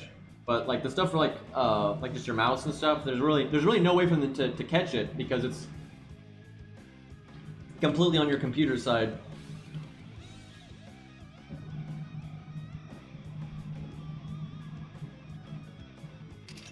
And the thing is, I don't really, personally, I don't care too much, right? Like if I was a game developer, I wouldn't encourage that kind of behavior, but I'd also try to make a game that didn't make people feel like they needed to do that. And ultimately, it's like, people are, I would rather, 100%, because I'm not a fucking psychopath, I would rather, like, these crazy fucking whales, I would rather they do you know, make a fucking a mouse macro or something over, you know, killing themselves, which has happened. You know, these people that get like really addicted to things and they don't sleep or eat enough and then they die, right? I would much rather my you know, potentially mentally unstable whales, and I'm not saying all whales are mentally unstable, but there absolutely are mentally unstable whales. This is just a fact. I would rather those people just make a goddamn macro and get a bunch of free farming in than harm themselves, because I'm not a psychopath, right? Like, it's silly. Besides, why would you even care from like a business standpoint if some guy is making a macro on for his like on his mouse here to, like, you know, click here and then click here to refill with SQ? Why do you care? He just wasted an SQ, right? Good for the company, right? Like, so I don't know why they care so much. Now, sometimes it matters. It depends on the game. Like in an MMO, you have to really be wary about automation and stuff, because that affects your economy and that affects other people, and it can inflate value of things. But in a game like FGO, it doesn't matter if the value of Bond 15 gets inflated or not. It's so pointless. And also in a lot of PvP games, honestly, I would say this: if you have a PvP game where it's unfair, people farm more, your PvP sucks anyway. Why does farming affect your PvP? Like that's a way bigger problem. Like in Epic 7, for example, being able to farm more absolutely would give you an advantage in PvP. But that's indicative of Epic 7 having really shitty PvP, and not that automation is a problem.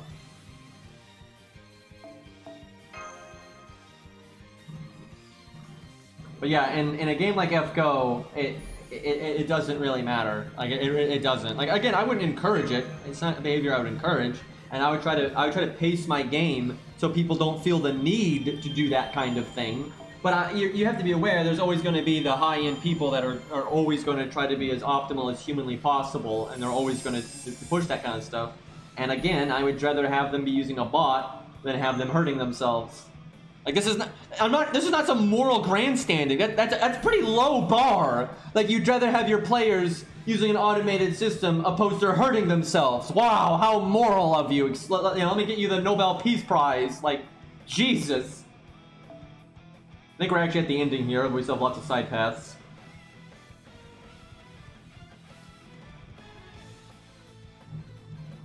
And you can also just limit how grindy your fucking game is, right? And you give people more fun things to do. Also, there are certain things that can't be automated, right? Like, if you look at the stages that people do make automated clickers for, there's stages that are really easy. So there's no variance. If you made it so, hey, look, we're going to bring back challenge quests from the past, and these are going to give you really good maps when you beat them, aside from like the really high-end whales and stuff with every OP support ever, and some of the easier challenge quests, it'd be pretty hard to make a reliable thing for that. Yeah, you could still do the old-fashioned farming, and you could still automate that, but then, you know, people could keep up by doing more efficient farming that can't be automated. Okay, this stage is a bit more. I could have made this interesting if I had cared to.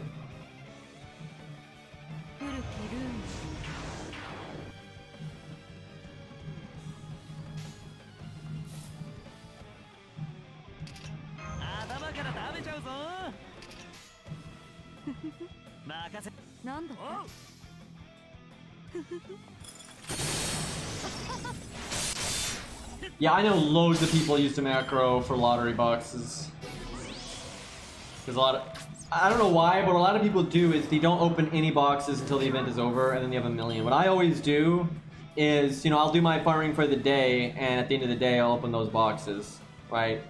And if maybe on an ult account, I'll do like, you know, I'll get enough mats for like 5 or 6 boxes or something, and I'll just do that then and then stop, right? And that way, yeah, in totality, I'm opening more boxes in a spread out fashion, but that keeps you sane.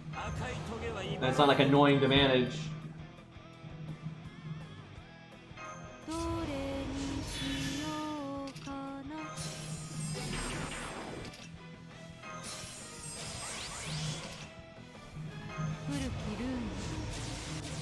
People farming that hard to know what to be saying, yeah, I kind of...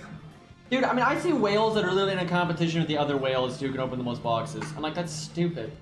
Like, I'm sorry, and I'm not trying to insult anyone. You can do what you want with your life. It's your life, not mine. But it's like, that's not even competition, right? It's like, who can grind more is not a competition, right? Beating someone at chess is a competition, right? Now, you know, far be it from me to tell people, how to compete, but I'm just like, that is, in my view, is not a meaningful form of competition, when you're just doing some repetitive action that a 4-year-old could do, and let's see who can do it the most. That's like trying to feel like you have a big dick when you don't actually have a big dick, right? Like, I see that in gacha games all the time. You know, people, they want to feel like they're good at PvP, but they don't want to play a fighting game. They don't want to play a RTS game. They don't want to do anything like that. You know, they try to do PvP in like a game where you can buy power or you can grind for power. I want to grind a lot and get an unfair advantage of other people, then feel like I'm better than them. Like, if you grind a bunch and get an unfair advantage on people, you have an unfair advantage. You're not better than them. You're not better because you have less free time. Or you have more free time, excuse me. Like, that's silly. Like, I see that in MMOs all the time. People feel like they're better than someone because they wasted more time on something, right? And I'm not saying there can't be skillful things in MMOs. There can be, sure. But, like, the grind isn't part of that. And I can get, I guess, respecting someone's commitment to something, right? Like maybe a bodybuilder, the amount of commitment you have to put into going to the gym over and over again and sticking with it and having the willpower for that. But that's only a certain kind of respect. That's not the same kind of respect you generally will have for somebody that just performs something skillfully and that kind of thing. Although I will say, with like bodybuilding and stuff, there is a skill in like knowing, what to work on and what not to work on, when to rest, when not to rest, what to eat, how to eat. There's more to it than that. And you could say there's some skill in grinding, but not really, right? Like, yeah, there's like minor things you can do to be a bit more optimal and stuff. But it's really low bar stuff that most people know about, and who cares, right? And generally, it's just a matter of time, not a matter of using that time skillfully.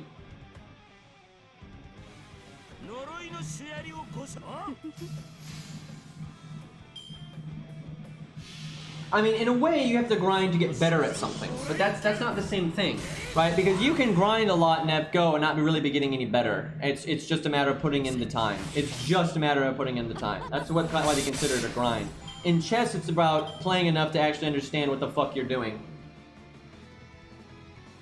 Someone could grind in chess for 800 hours and not really get any better because they're not smart enough and they just haven't figured it out, and it's just not happening. You can't grind 800 hours in FGO and get nothing done. Like, it's not, if you spend 800 hours grinding in FGO, you're getting a lot done, unless you're trying to not get something done. A lot of people could spend a lifetime in chess, and they're not going to be a grandmaster of chess. It's just, it is what it is. So in a way, life is a grind, right? We have to use our time on something, and a lot of things require a lot of time to get better at. Thank you, JP Phantom, for the 15-month resub, dude. I really appreciate that. My chess skills feel attacked. But I mean, it's like, you can theoretically call anything a grind, though. It's like, and there's a difference between talent and skill. I actually respect skill more than talent. Talent, you have no control over. You're just born with talent. You just happen to be born with the brain that is like well inclined for a certain thing, or does really well in a certain area. And not that I have a problem with talent.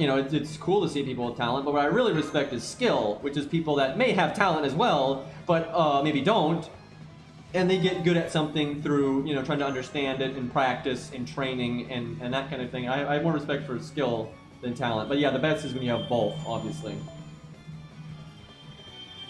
But there's not the bar, the skill bar on farming is so low that of course I don't have respect for it. Yeah, there's a learning curve, and there are things you can do to be better and worse at farming. But it's not. The bar is so low, I have absolutely no respect for it in terms of like a form of competition. Like, I think rightfully so. That's a pretty silly thing. Honestly, it depends. Some people have normally extreme talent, and they're just naturally able to do certain things that are just absurd, and it just comes. They're not really having to work very hard. That there are like geniuses and stuff where that happens to. Generally, you still have to hone the talent to a degree, but the amount of work you have to put in a lot of times is much lower. And it just depends. It depends on the field. Depends on how much talent they have. Some things are just so unnatural to humans. No matter what kind of talent you're born with, you're going to have to hone your skill at it no matter what. But there's also certain things that you can just have an innate affiliation for it to such an extreme that you really don't have to work that hard for it. So it's a case-by-case thing. However, there really is no situation, so that's what you have, regardless of the field, piano playing, chopping wood, whatever, the best will always be someone that has, or at least tied for the best, because there are certain fields where this may not, matter as much, but who will at least be tied for the best will always be someone that is naturally gifted for it and puts in the time to hone their skills and stuff. Unfortunately for some people, though, in a lot of fields, you'll have someone that is born with no natural talent for it, but they hone their skills very well, but they're normally very handicapped how far they can get. They may still be able to get farther than some people that have a lot of talent but are lazy, but not always. And it just depends, so.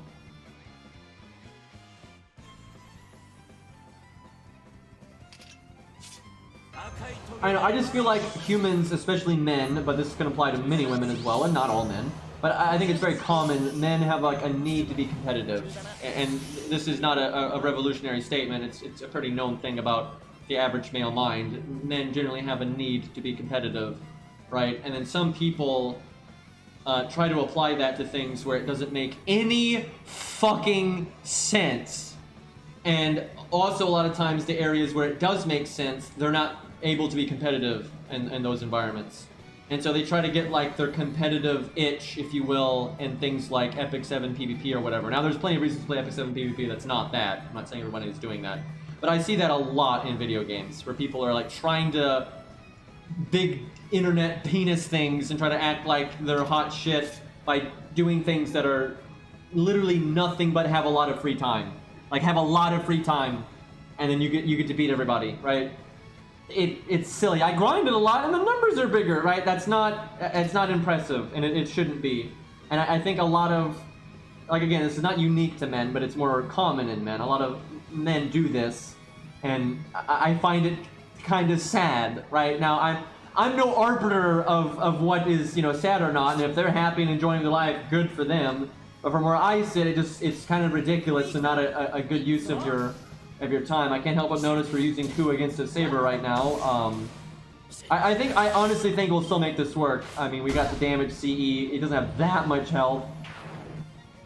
As long as this guy doesn't have any gimmicks that are gonna just absolutely shred me, I think we can handle this.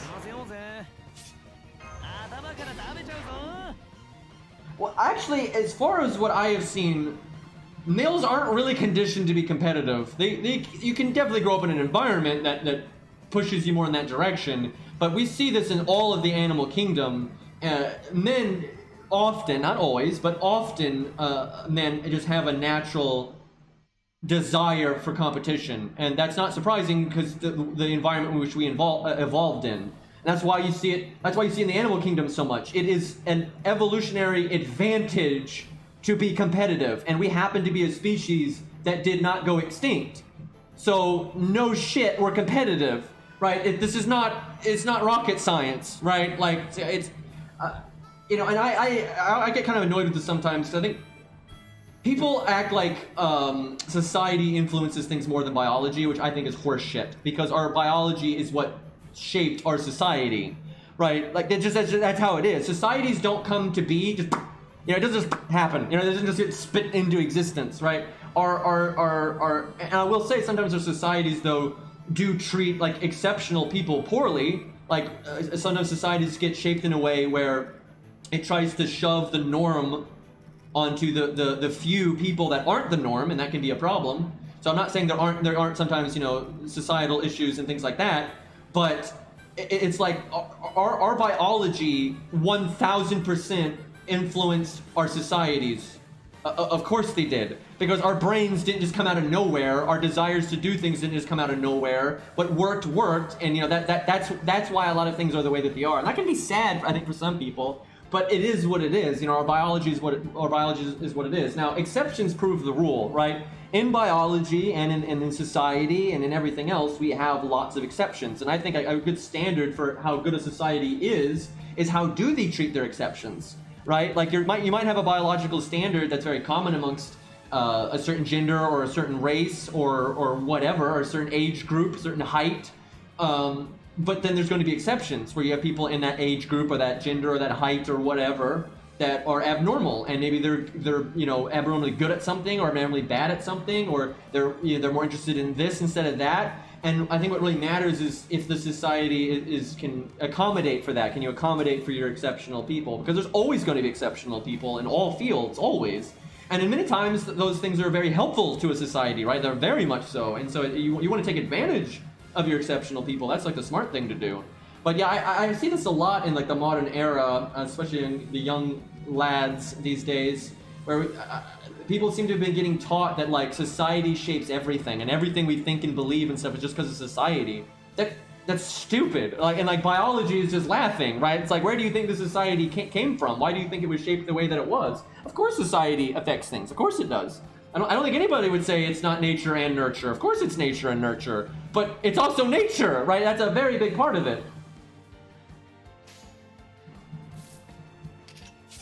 Hey, there are young lads in all generations, right? That doesn't change.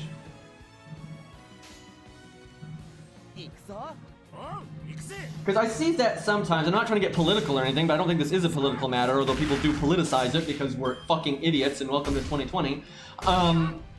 It's where they try to blame literally any kind of outcome, behavior, tendency, statistic, everything on society, right?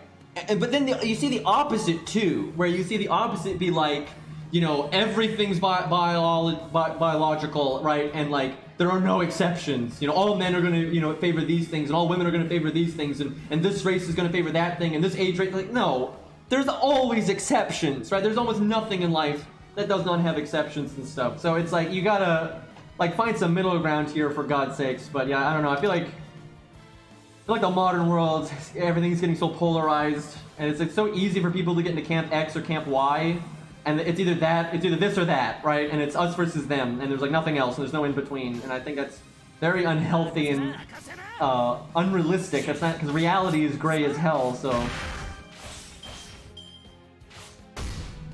because like an individual, like maybe there's like someone you look up to, right? And maybe the opinions on various things, and most of these opinions are really good opinions, but they have a bad opinion in this other area, right? And most people, like, it's all or nothing, right? It's got to be, oh yeah, I agree with this person on everything, or I agree with them on nothing. Like, say one stupid thing, everything's stupid. Like that, you know, people are not perfect. You know, people are going to have pros and cons, ups and downs, blind spots, and then you can have someone that most of their life comes across as pretty foolish and maybe uneducated and not very naive. They're not wise, right? But maybe there's one area in their life that they actually are really fucking wise in, right? Where they are extremely experienced. You know, maybe they're, you know, they haven't learned a lot in all these other areas, but there's this one area in their life that they're a motherfucking expert in, right? This happens all the time, right? And in that area, like it or not, they are an expert, and in their opinion, oftentimes is very good. Yeah, I really hate that when you see like the baby getting thrown out with the bathwater. It's kind of disappointing to me. I like how on the one stage that it really matters that I get my MP quickly, the deck just keeps getting shuffled in like really weird ways, so I'm not doing so hot on the MP game. Oh, there could be worse. That card could have been in the 6th hand. That would have been really shit. And something I've learned throughout my life, and also I think it's kind of evident by biology again, is humans are social creatures. No shit, Einstein. Way to go. Nobel Peace Prize time for Green Boy. Humans generally want to be part of a group. Not all, again, there's exceptions. There's generally people that are more, you know, hermit-like, or they like to be alone and stuff like that. Absolutely. I'm kind of in that camp. But generally humans like to be a part of some kind of group, right? And then so what helps you fit in with a group and do well within a group is agreeing with the group and not shaking the boat. And so a lot of people, even if they change their thoughts on something, they'll go from thinking X to then joining the group that's anti-X. And then now they have to align with everything in anti-X, right? I'm seeing this a lot in today's world, and I'm not a big fan of this. Green, please save me. I feel this event tearing my soul away from me. I mean, we've already lost our souls, I think, Rex. I think it's we got see, Rex. We have to find our souls in the maze. See, that's what's happening. Yeah, I hate this event, dude.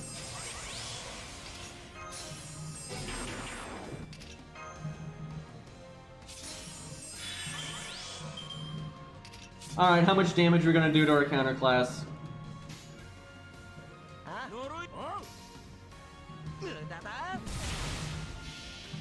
We're joining Cairo in his search for his lost ball. I mean, we've been doing that anyway.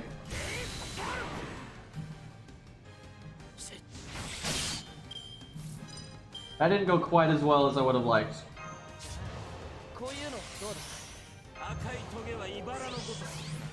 Nothing like your main DPS being a Lancer against the Saber, but I mean, I think we're gonna win this. I say a crit would do well.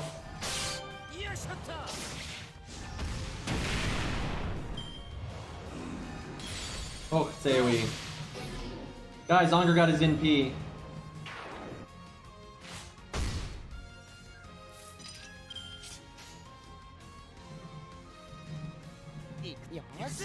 Alright, I think we win next turn.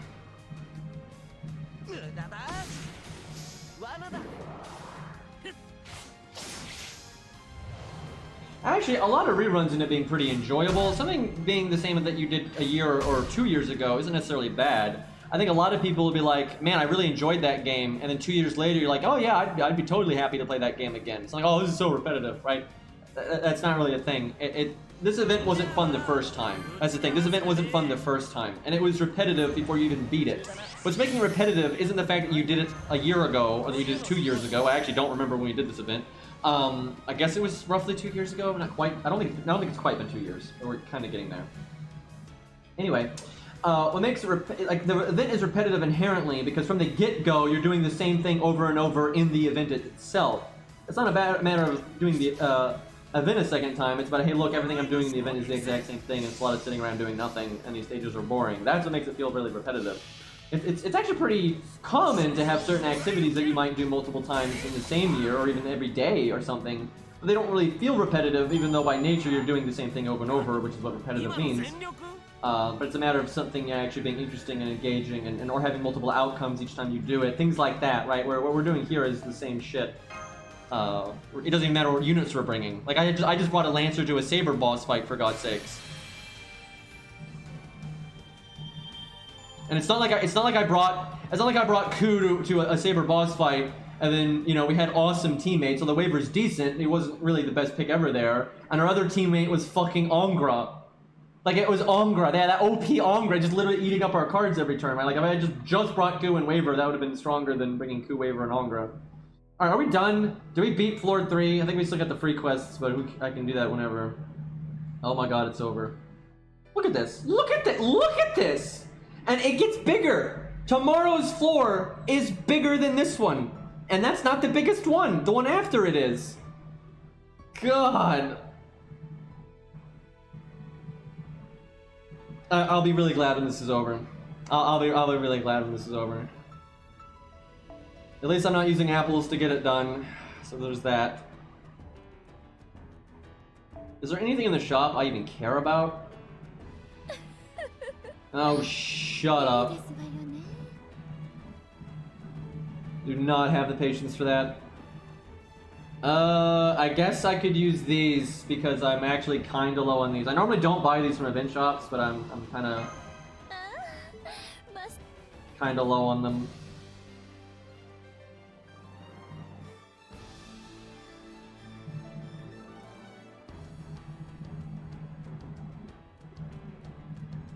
Alright, well, we'll just do that for now. Nothing else matters too much. I'll probably buy the other stuff just cuz, but...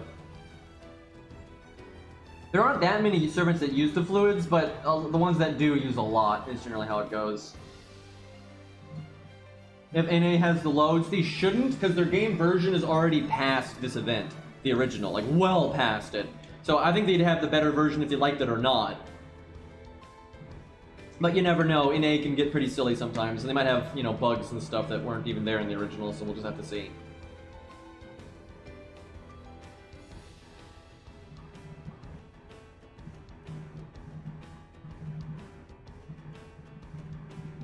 Alright, I guess I'll play the ult account a little bit, because if I don't, I won't get this event finished on there. And as boring as this event is, I gotta get it done. Especially on the ult, because it doesn't have the Grail from last year, so I'd like to get that.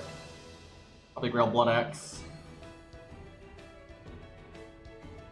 I think my second level 100 Ku is 100 now, I'm pretty sure, so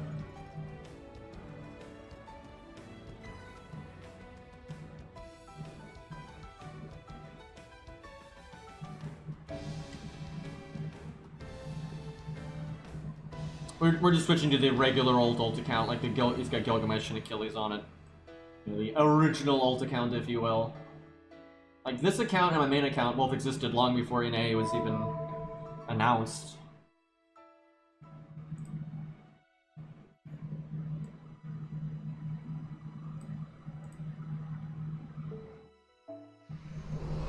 I think it's kind of far into this floor.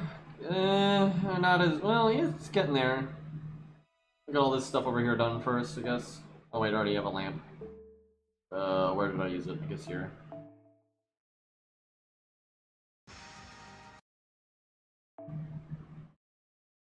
Just killed the music by mistake.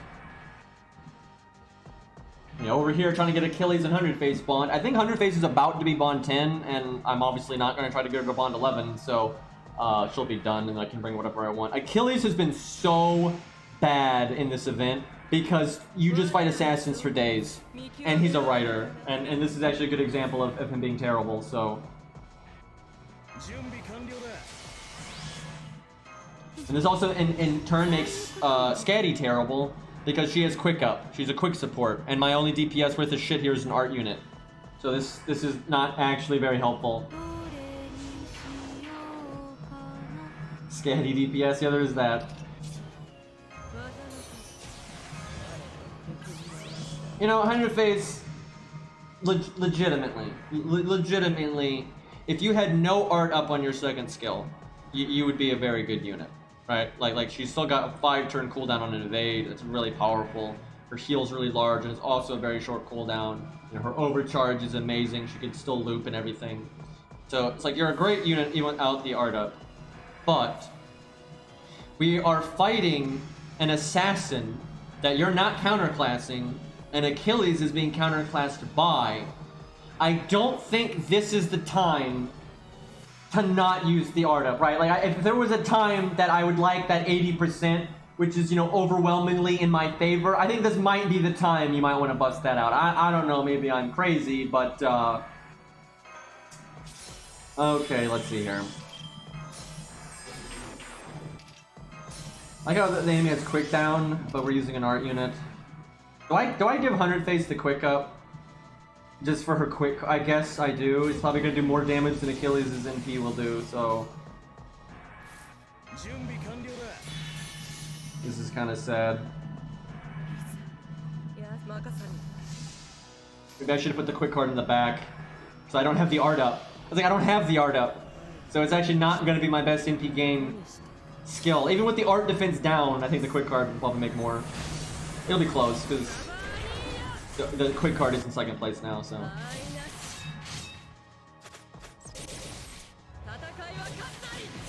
think the art card won, but it was pretty close there.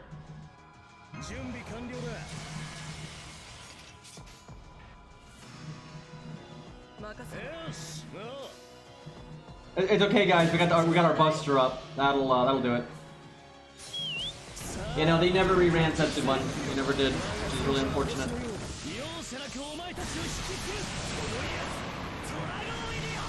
The bar on this side is not anything important. You might think it is, but it's not.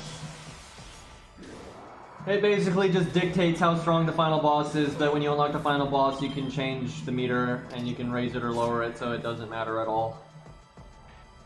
And I think you have to fill it up to unlock the final boss initially, but I don't actually remember if that's the case or not. And I also don't really care. Because it's not actually difficult to fill it up. Yeah, I know, it's the most different event, and it's the one that doesn't get a rerun. But they did make the Amazon event, which was kind of a follow-up to it. Although, in many ways, I don't think it was as good. In some areas, it was better, and in some areas, it was worse. So, this is the worst time to be skill-sealed. We're actually going to wipe because of this. Because we're skill-sealed, we lose, I'm pretty sure. That kind of sucks.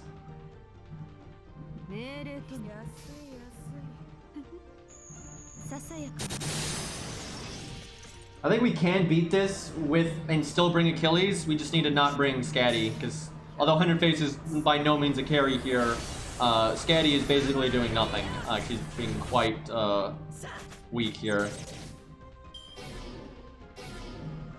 Can you stop skill stealing me like all of the time? See, if we could have healed, 100 Face would have lived here. So I like how if Scatty had her NP, she would actually probably win. But of course she does not have her NP, so she's not gonna win. You know what? I wanna listen to the song again and turn it up so I can actually hear it.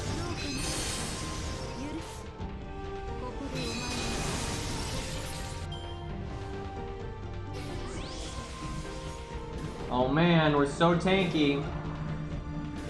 And we died by 100 life.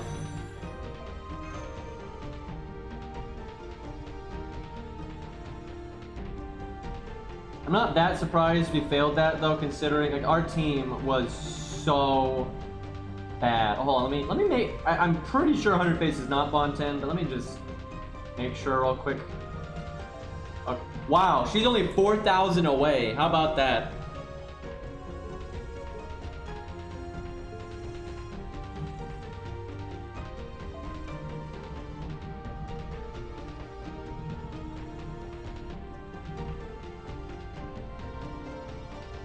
Why do the bonus CEs? Oh, they're always on Scatty or Waiver, man. Like these are all useless to me. The thing is, I should just not bring Achilles. Like just don't bring Achilles and it'll be fine. But I kind of want to, so it's just gonna be such a pointless endeavor though. Like. It's gonna be random, honestly, if I win or not, if I bring the exact same team.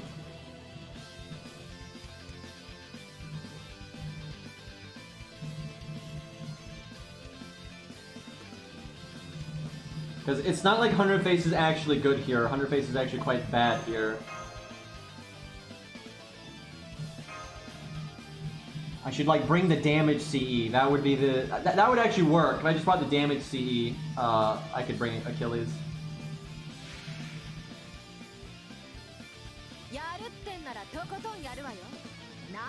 I mean, Rex, I don't need to slot something specific to win. I obviously have my own units that can win. That's not really the issue. I was just wanting a TAM so I could have an art support for 100 Face and see if 100 Face could do it.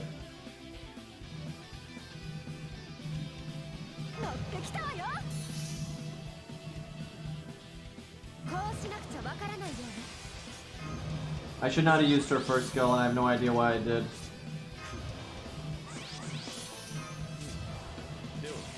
I think some of it is because I'm so fucking bored, I'm not thinking. There's that.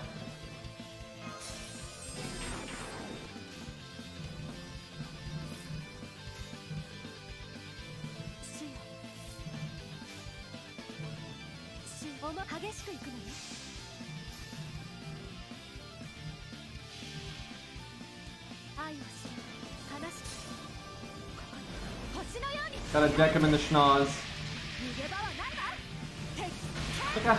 I like how big the dragon guy is there. That's pretty funny. Man, if she had the damage CE, she would have killed it right there.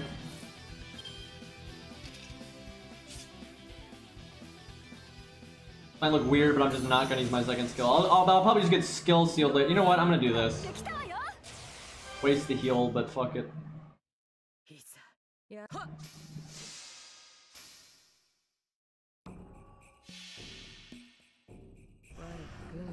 Pearl Martha's pretty good.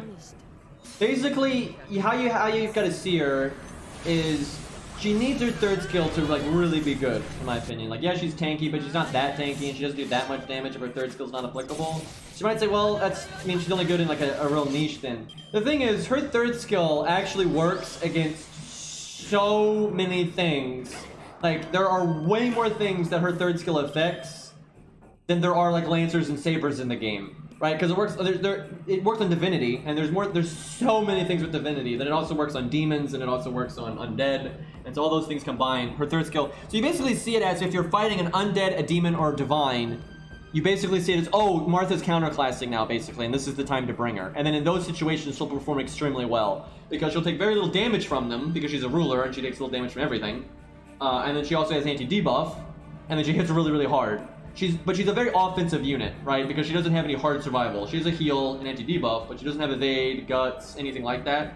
So you need her to do a lot of damage before she dies. And if her third skill works, then she does, right? Like, she's actually one of the better units you could have for Lost Belt 5.2. You know, 5.1 doesn't really matter, but for Lost Belt 5.2, every single major boss fight you fight there, every single one of them has Divinity. So she gets huge damage, and she'll take, you know, pretty little damage from every single boss.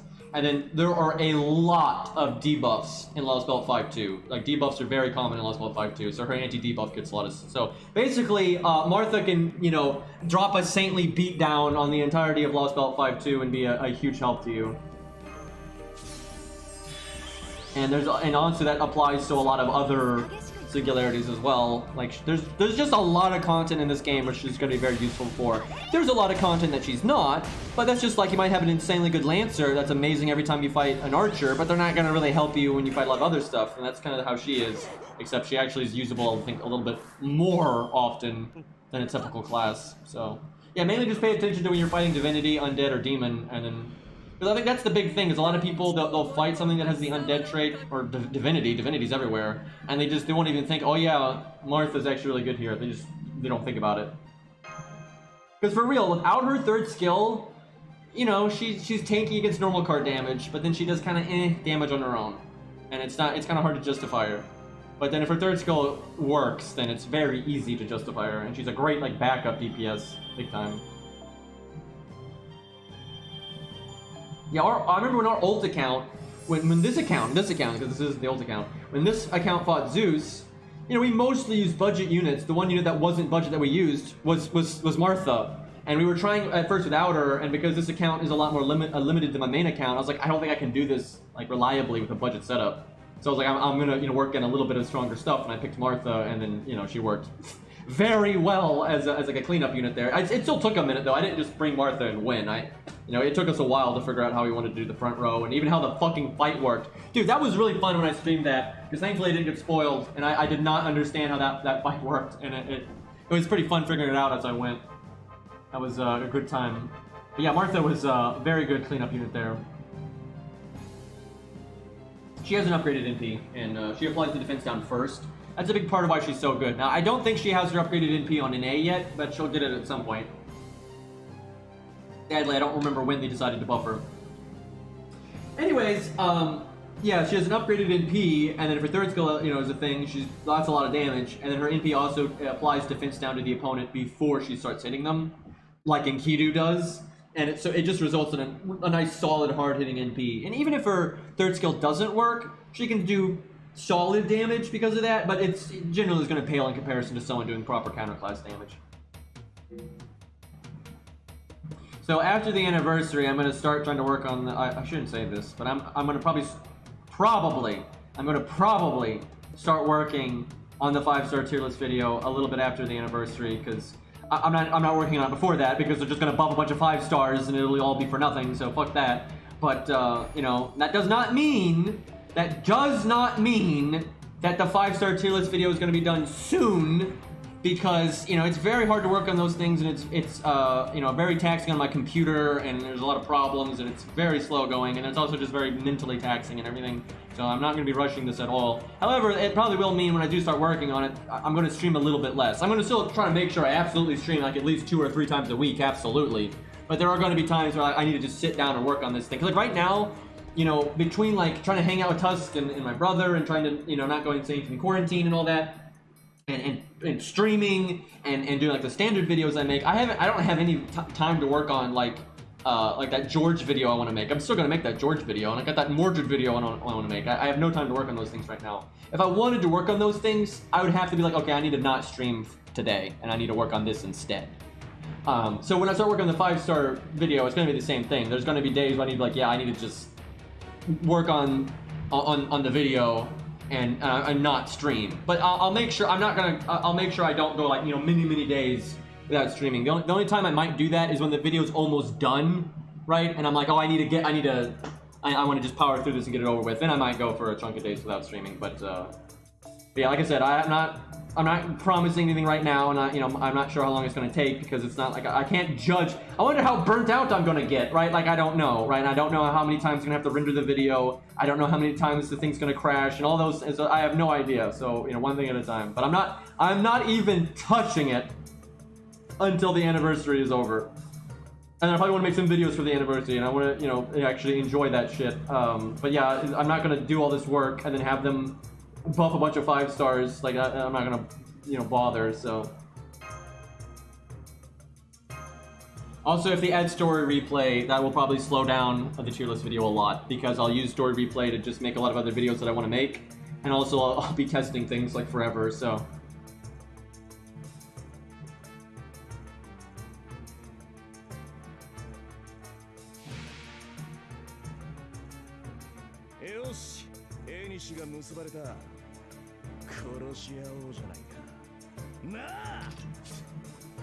I should have bought waiver, but this is fine.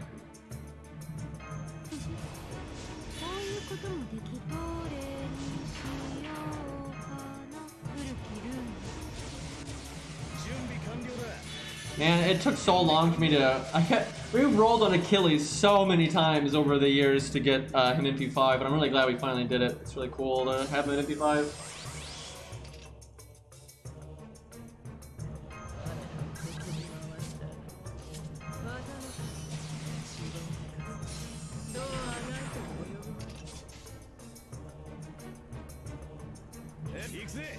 Doing 100 phase first because she'll make Achilles' quick up overcharged, so.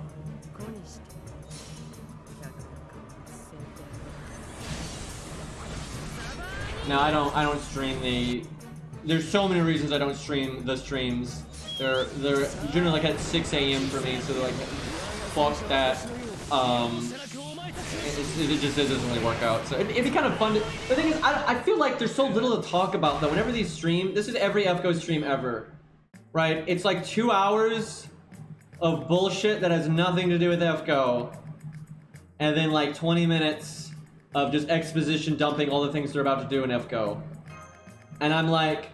I'm not staying up to 7 in the morning for this. Just give me the notes at the end, right? Because literally once it's over, you can figure out everything they announced in like 5 seconds, right? That is so much more practical than going through hours and hours. Like, it's just like, no way. So I don't even bother.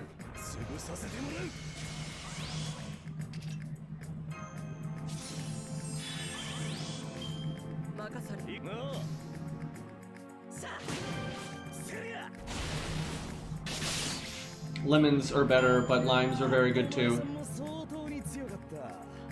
I like lemons more because they're just more flavorful and like a lot more sour, but lime is still good. You just have to be very careful with lemons so you don't damage your teeth.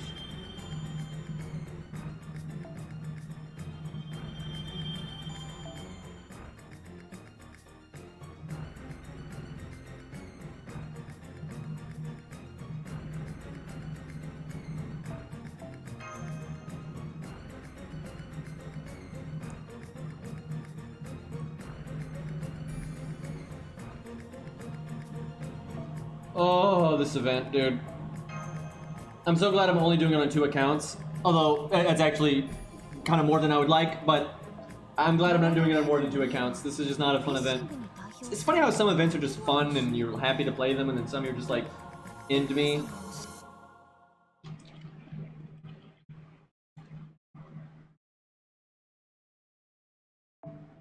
I'm telling you, I know it is so easy. It is so easy to be a pessimist. And to be fair, being pessimistic about DW, there's a lot of legitimate reasons to be that way. And you're not going to be disappointed. But I think it's very likely we're going to get something really cool, because it's, first of all, the 5th anniversary is a very big number, and that you're kind of expected to do something big. And they originally rented out the Tokyo Dome. Right? Obviously they got canceled because of the virus.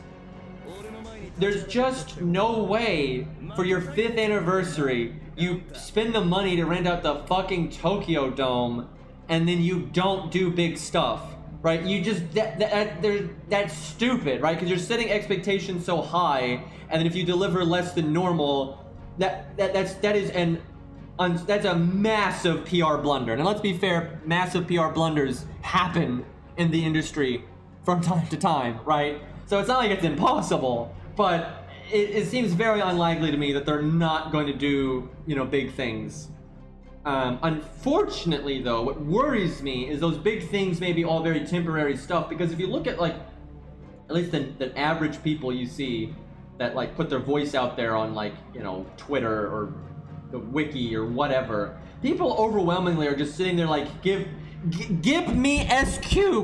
Like, that's all these, they're just bang the table and like, give me SQ, right? Like that. So like that, I think the thing you can do to get people the most hype is just things like giving out a lot of SQ and giving out a free 5-star or giving out a free 4-star, or like, you know, making the rates on 5 stars better, stuff like that. And it's not like those things are bad, but that's not, let's be real, that's not the kind of permanent stuff that I want to see for the game to make it better. Like, it's not. Like, sure, that's nice, but that, unfortunately, that's what a lot of people get hyped for. So I'm kind of worried it's just going to be a lot of free SQ, maybe a free 5-star, maybe they make the SSR rate better, maybe they add a safety net, I don't know about that one, but like, you know, maybe they do something like that. But none of those things are big and they get people hyped, but they have no long-lasting effect on the game in like terms of how it actually plays and your options and those kinds of things.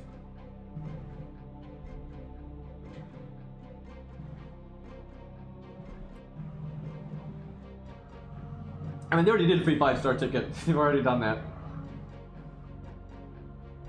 Yeah, I want new game modes. I want story replay. I want, you know, those kinds of things. Animation updates for old units would be nice too, though. Like, my God. How about this music, though, man? Love it. I'm gonna smack a snake.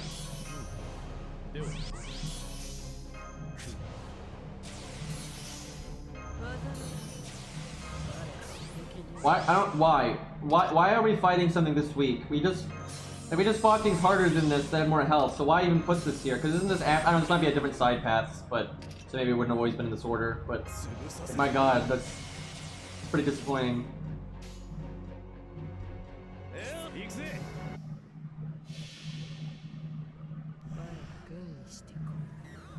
I mean, people always said they'd never give out a free 5-star, but they did, so, I mean, there's no telling what they're gonna do. I'm telling you what they're definitely going to do, because they want what comes around to go around, and they want to benefit from anything generous that they do. Whatever they do, they want it to be something that people are going to talk about on Twitter, right? And it's going to get other people that aren't playing the game to maybe try the game and things like that, right? And that like the free 5-star accomplished that, actually. And so I think they're definitely going to do some things that are really aimed at, you know, trying to put a spotlight on FGO. Oh, look what FGO's doing. Right, they want the Grand Blue Fantasy people to hear that. They want the, you know, the Epic 7 or whatever, you know, Art Knights. You know, they want those people to hear that kind of stuff, and they want people that just happen to hear about this hype be like, oh, maybe I should try that game, right? That's definitely what they're gonna want. That's always what they want. That's what game devs always want. And this is a good opportunity for them to do that.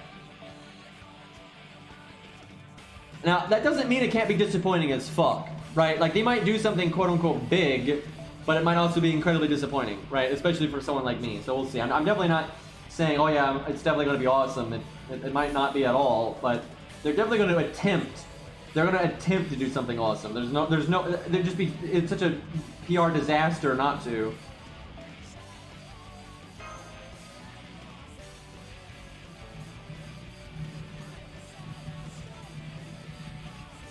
And generally, they work on the anniversary stuff in advance, so whatever they're adding, they've probably been working on it for a long time. That's why they were able to add all those bronzes at once. They've been working on those bronzes for a long time, and some of them had probably been completed a long time ago, but they didn't add them until they were already in, you know, this the anniversary, and then boom, they added them all in one spot. So I'm hoping for something cool like that. That's the good stuff, but we'll see. Dude, if they added Wadim, I'd be so happy. I would grail him.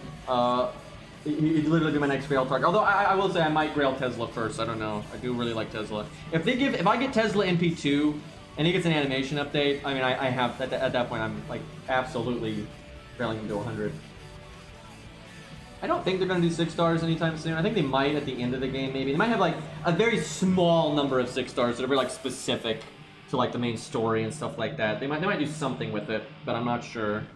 It doesn't seem like something they'd want to do, like it's not right now, just because they really had no need of it, and people are kind of annoyed enough with the 5-star rates.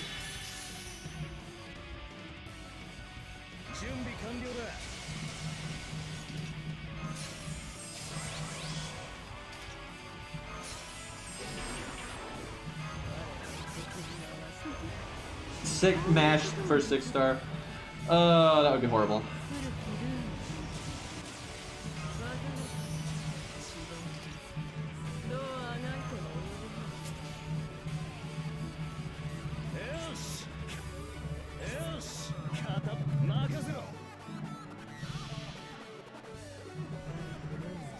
I will say though, I do feel like the devs are just so out of touch with the community. I don't think they even realize what the community wants, and I've just seen so much evidence of that so many times. Like, and that's why I think the early game is so bad and all those things. I do think DW is very detached from what the player base actually wants.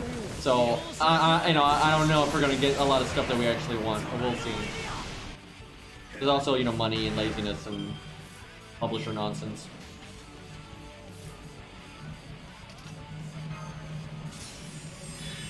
Should have given that to Achilles. I actually meant to. I just kind of misclicked and I didn't care enough to actually think about where I was clicking.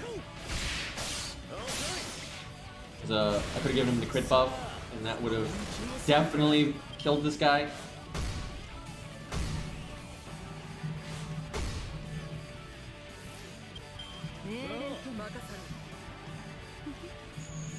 But, and see, this is another thing that worries me, is the mainstream, because like in my stream attracts a pretty specific crowd. But when I look at like everyone else talking about the anniversary, all they care about is free SQ and what the rate up is. Overwhelmingly, that's what people care about. And sure, I would like a nice rate up like for Zeus or something, sure. But that pales in comparison to like me wanting them to improve the core game. Like that's nothing. I'd rather have no free SQ and no rated up 5-star, but they improved the core gameplay, right? Like seriously, if they added nothing, but then they just made the core, you know, stuff better and like story replay, other game modes, a challenge tower, you know, if they just did that kind of thing and we got no free SQ, nothing else, no animation updates, no new 5-star, no rate up, I'd be like, yeah, this is awesome, good enough for me, right? Where if you flip that and you get all the bells and whistles but no core improvements, then I'm not happy at all. Right? Like, even if they add Zeus and like, even the Green Knight, although obviously I'd be super happy to have Green Knight, but you could do all that kind of stuff, but then not, you know, address any of the core problems, and I'm gonna be like, okay, this is a fucking waste. Because, unfortunately, they don't generally address core gameplay stuff on any time other than the anniversary. You get one shot a year for them to fix things, and then half the time they don't. Zeus but a Rin face, that would be horrible.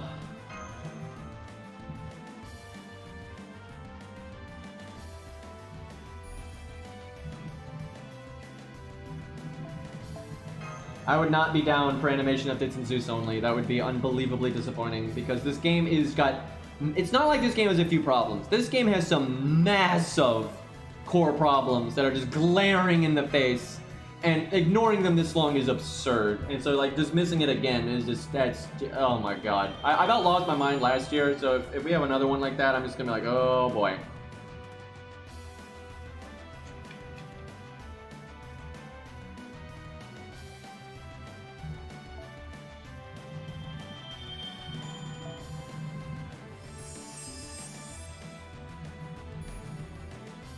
Honestly, I've always said this. I remember I talked to I Love Arjuna about this.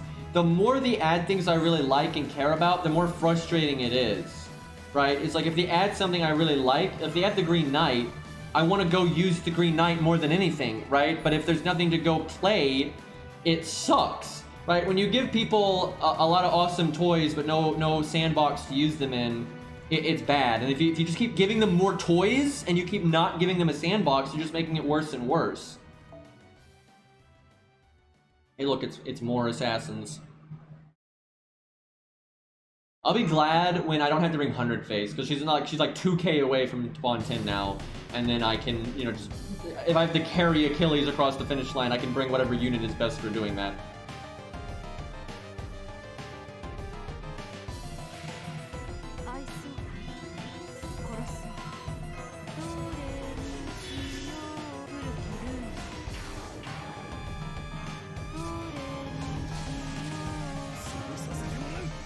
I think we'll be fine though. They don't have much help.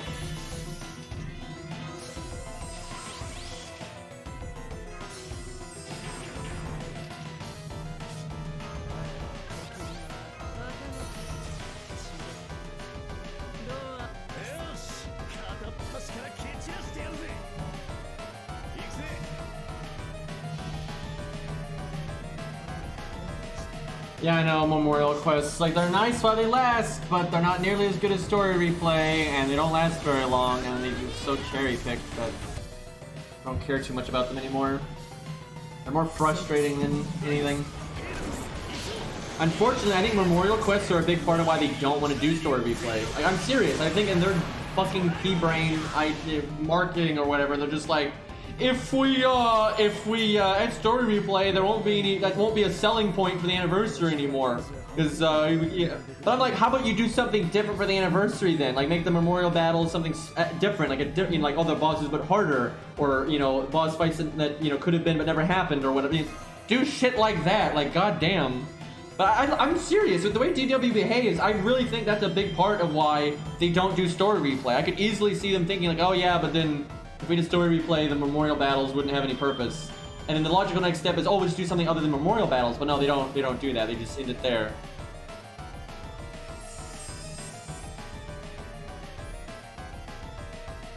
Yeah, there's a few units with 4 buffs. Not very many though.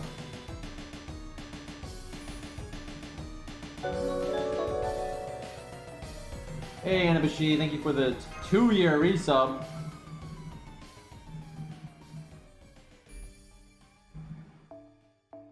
I actually almost made it to the exit, but I think I got some side paths back there that I haven't done. God, the Saber Altar stage is so boring, dude.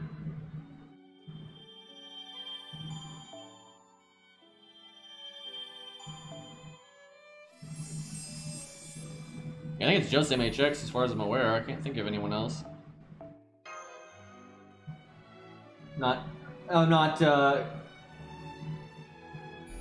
It's possible that I'm just forgetting someone, but I think it's just MHX.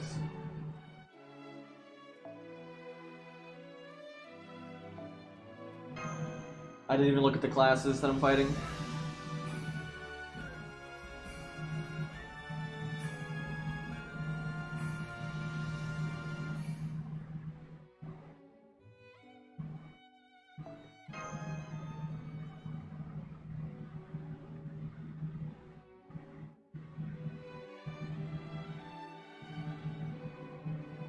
Yeah, there's not a lot with 3 buffs either, but there's a good chunk of units with 3 buffs now.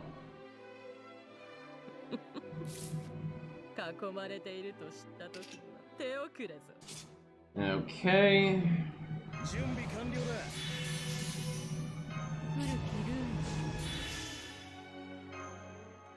Guys, this is definitely the music I think of when I'm thinking of Achilles taking on a bunch of ghosties. Like, obviously.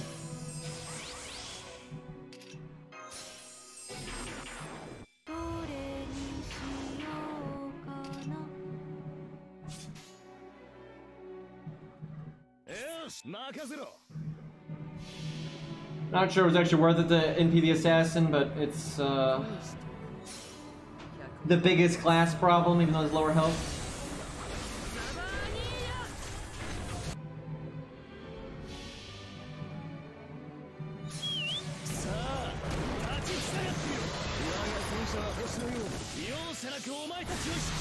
MHX's final buff was kind of unnecessary, but I don't know, she's popular, so it's not like she's OP or anything, it's just she was pretty good before it.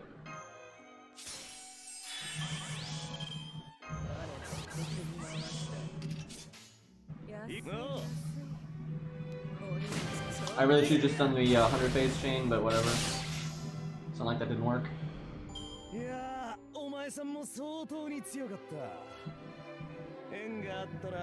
There it is.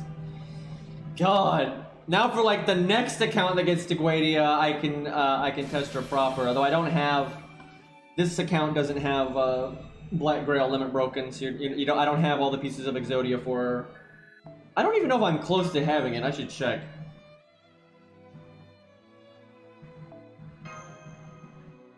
I'm glad I finally got that done though.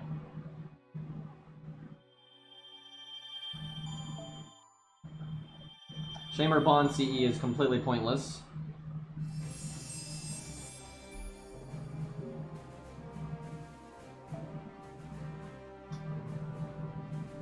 What was I checking? I forgot.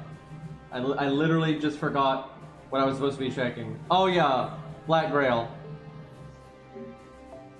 Yeah. Let's see.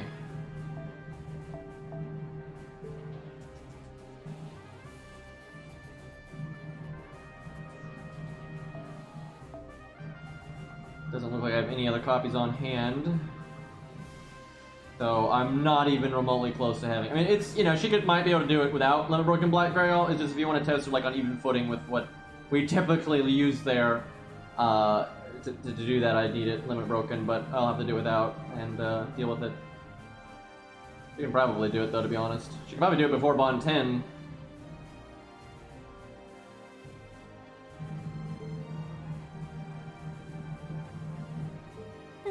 $2040 feels bad. It's not 2030. That's a different CE entirely. No, Bond CEs should not give 1,000, but they should definitely give more than 100. But giving 1,000 would be kind of stupid. That's too much. Because like generally their effects can potentially be really strong. It depends. But like I always say like 500 or something I think is fair. That way it's like, yeah, they're handy, but they're not going to be competing with like a lot of raw stuff. Yeah, no, Herc with 1k is really necessary. But yeah, I like 500. The main issue though is not their stats, so that's obviously a problem. I think the biggest problem is the fact that so many Bond CEs are really mismatched. Like they have so many DPS units with support CEs, and then support units with those CEs that don't make any sense at all, right? Like Stargen or something. It's just stupid. Like Lu Bu has Buster Up for the team. That's stupid. Lu Bu wants like Golden Sumo or something, and then a support giving Buster Up to the team, right? And it's just because early FGO they didn't know what the fuck they were doing. They're like, oh, Lu Bu's a Buster unit, so yeah, you want him to have a Buster Up for the team. Like it's just dumb, terrible logic. Alright, yeah, I think we'll wrap up. It's getting kind of late, and I need to take a shower, and I need to eat and all that.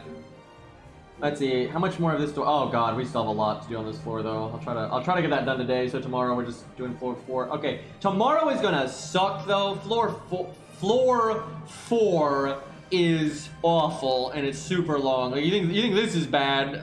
4 is so much worse than this one, and then I don't know what the hell I'm gonna do about 5. So, but just gotta get through it. If I can keep getting a floor done a day, I'll be done in 2 days, right? And at that point, it doesn't seem so bad.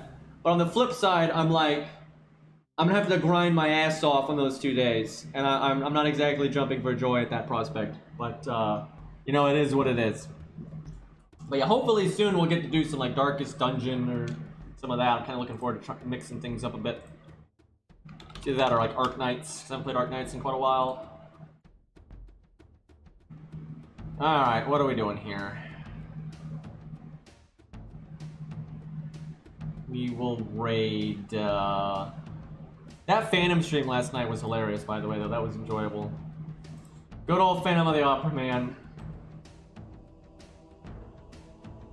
I'll raid that blue fellow. There we go. Alright, boys.